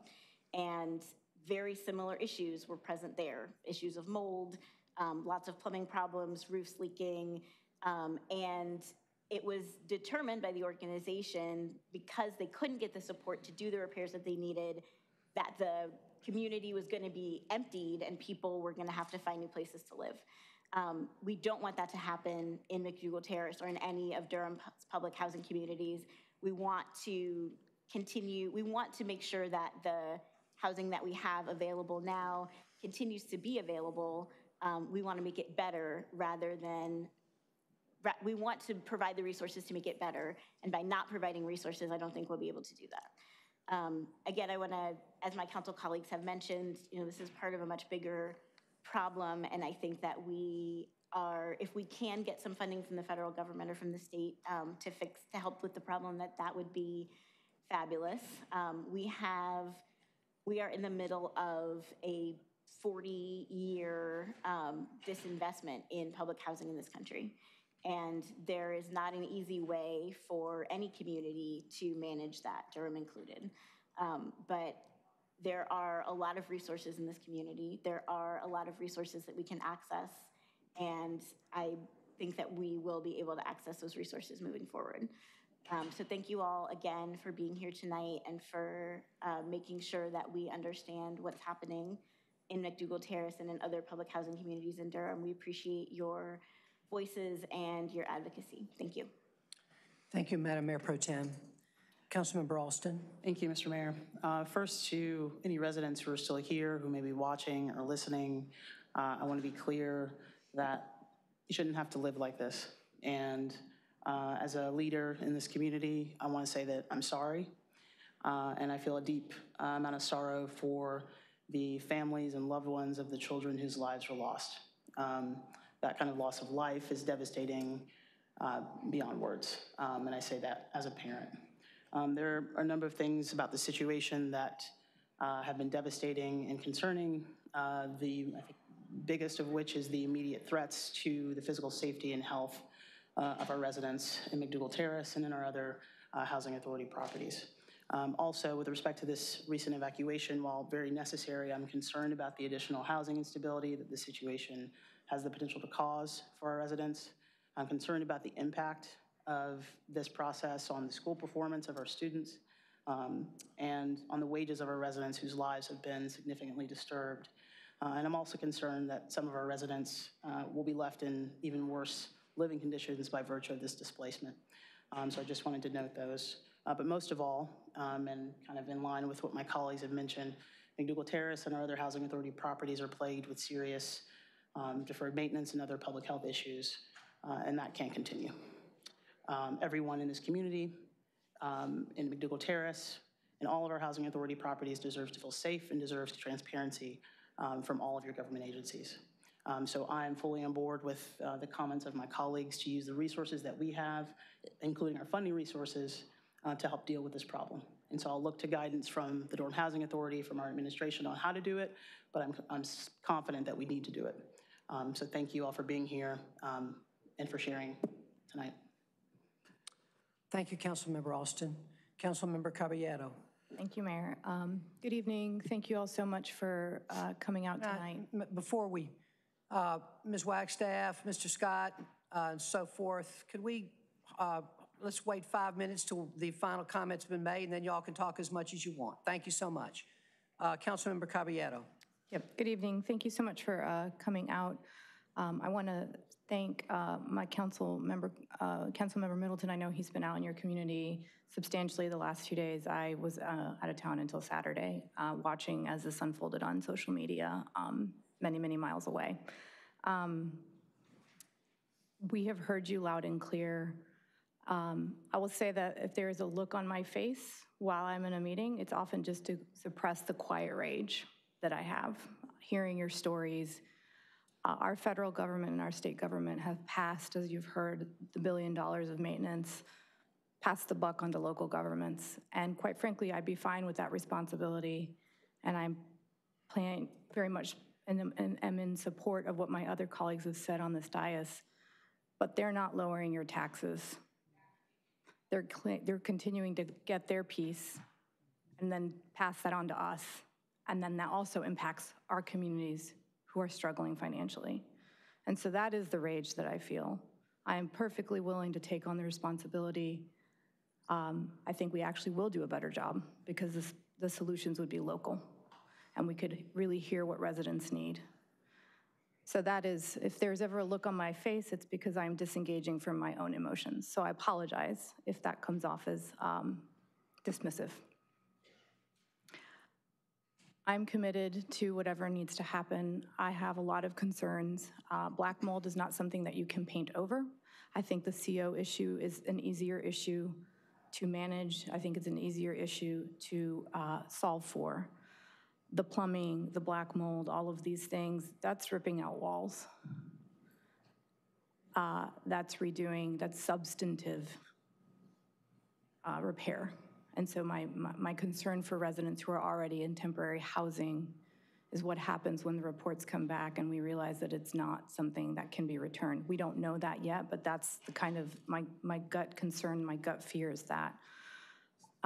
These are not solutions that will come easily.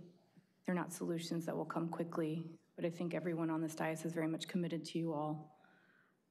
A few weeks ago, several of us were at another gathering where folks were sharing their stories around their working conditions. And I left that room with the same emotion that we must take care of each other, that we cannot keep failing each other, that we all deserve to live in dignity, to live in safe housing, to have decent wages and a decent life. And as much as possible, I'm committed to doing that for you all and to working with you all. Thank you so much. Thank you, Councilmember. Councilmember Middleton.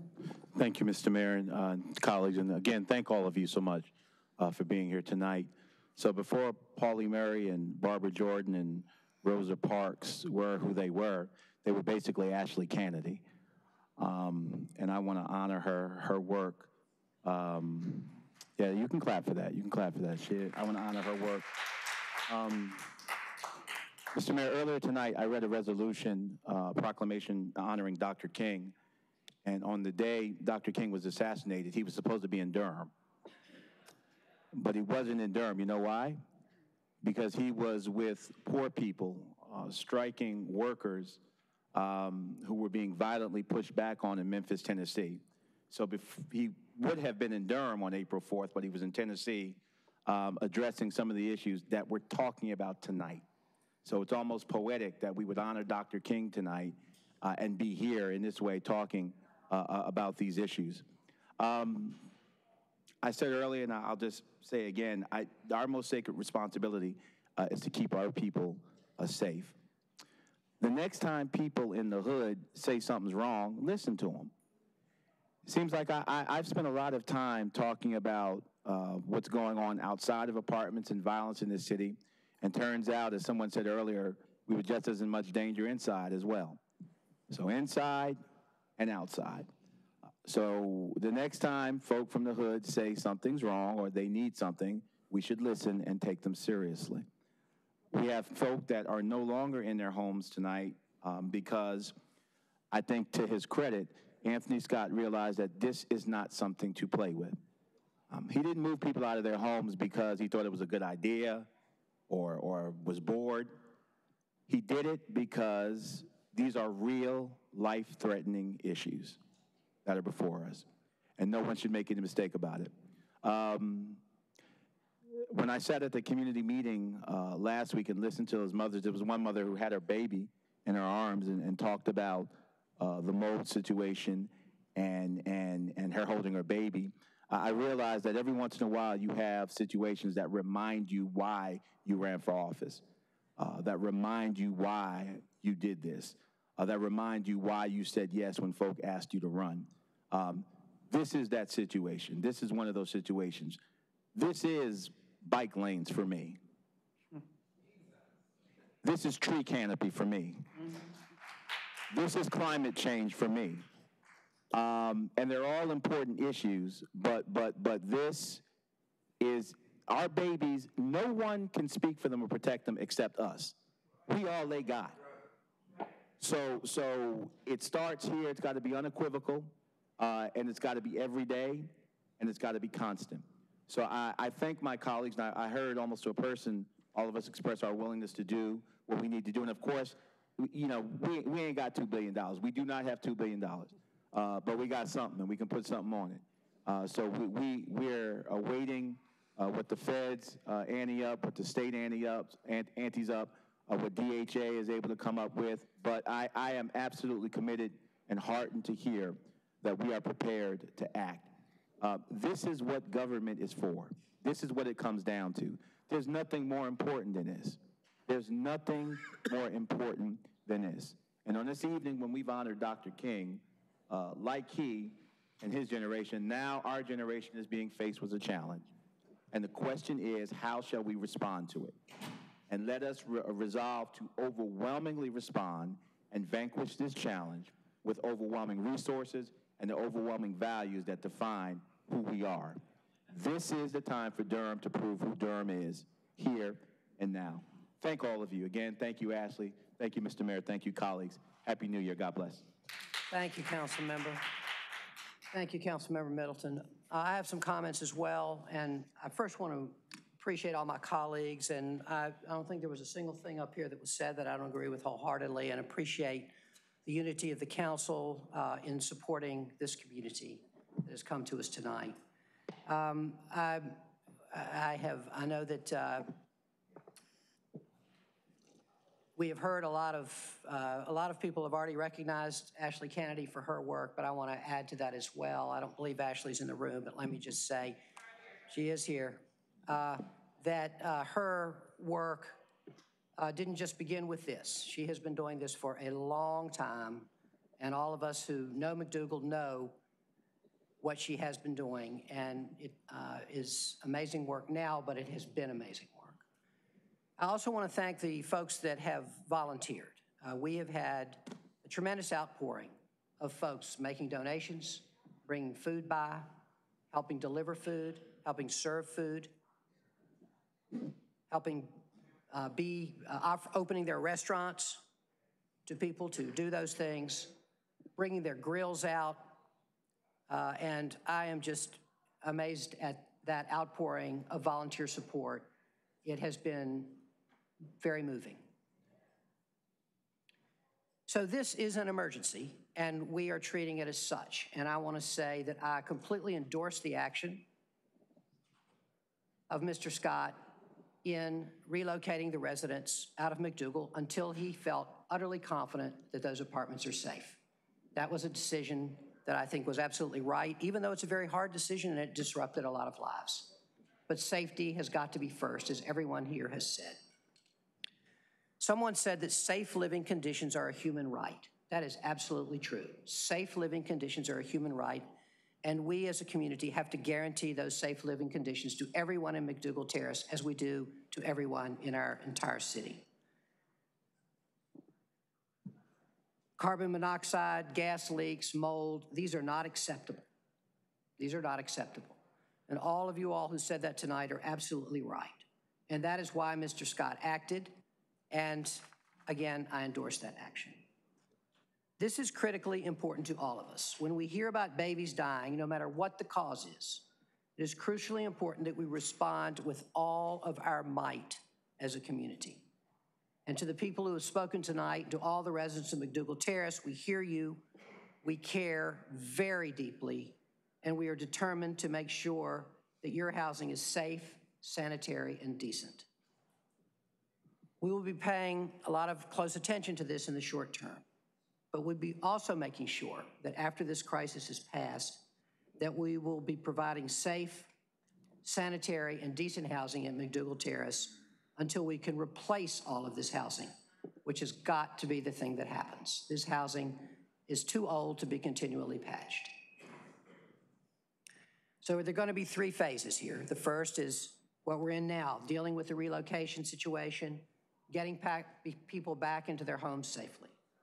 The second is making sure that all of these apartments are safe, decent housing for everyone to live in. And third, we're going to have to be redeveloping McDougald Terrace and replacing these buildings, which we've known. We've known that. I want to say something a little about housing authorities and city councils and city governments across this nation. What we have seen around this nation predominantly is city councils all across the nation have been pushing their housing authorities and their residents away. People have wanted to look the other way because these communities are often housing our most vulnerable and because they're often housing mostly people of color. And you see this all across the country, where cities are giving no resources to their housing authorities. And in Durham, I want to say that we are going and we have gone in the other direction. We have embraced our housing authority and its residents. We're supporting its work in the service of improving the lives of people who've lived there. And we have been spending in the last several years millions of dollars in city tax dollars to renovate Damar Court, to renovate Maureen Road, to renovate Laurel Oaks, to materially improve the lives of the people who live there. We're about to do the same at J.J. Henderson, and we are also, with city dollars, supporting for the first time in many years, new affordable housing to be built by the Housing Authority on the J.J. Henderson site under Mr. Scott's leadership. The city is putting millions of dollars in the last few years into Durham Housing Authority because we know we cannot let these conditions persist.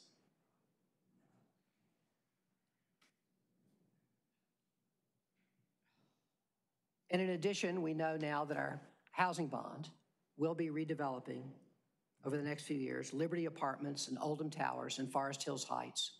We're committed to redeveloping all of the Durham Housing Authority communities in the next few years. There's a very simple reason that McDougald is not first on this list, and that's because it's hard. It's hard. Some of these communities, well, let's put it like this. In order to redevelop a housing community like McDougald Terrace, or any of our large housing authority communities not only takes a lot of city money, but it also takes a lot of private capital. The city money has to attract that private capital for this redevelopment to occur. And at McDougald Terrace at this time, that's very hard. It's the opposite of the fact that people want to go in there and steal the land. It is that it's hard to attract private development, private investment there now.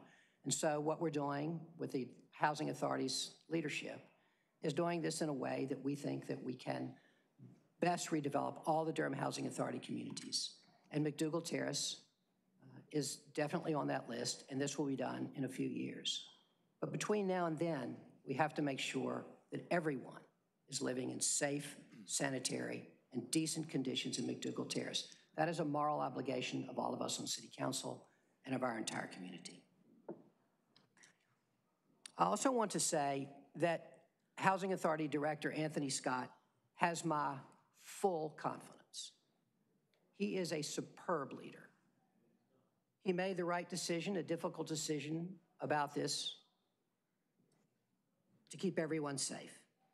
He is working within a severely under-resourced system. Our public housing system, as people on the dais have said, has been severely under-resourced by our federal government for many years. And that's why we as a city have had to step in to help redevelop these communities. But I have full confidence in Mr. Scott and his ability to get this done and to do what he has started doing in the last couple of years, which is to redevelop our housing authority community so people can live in decent conditions.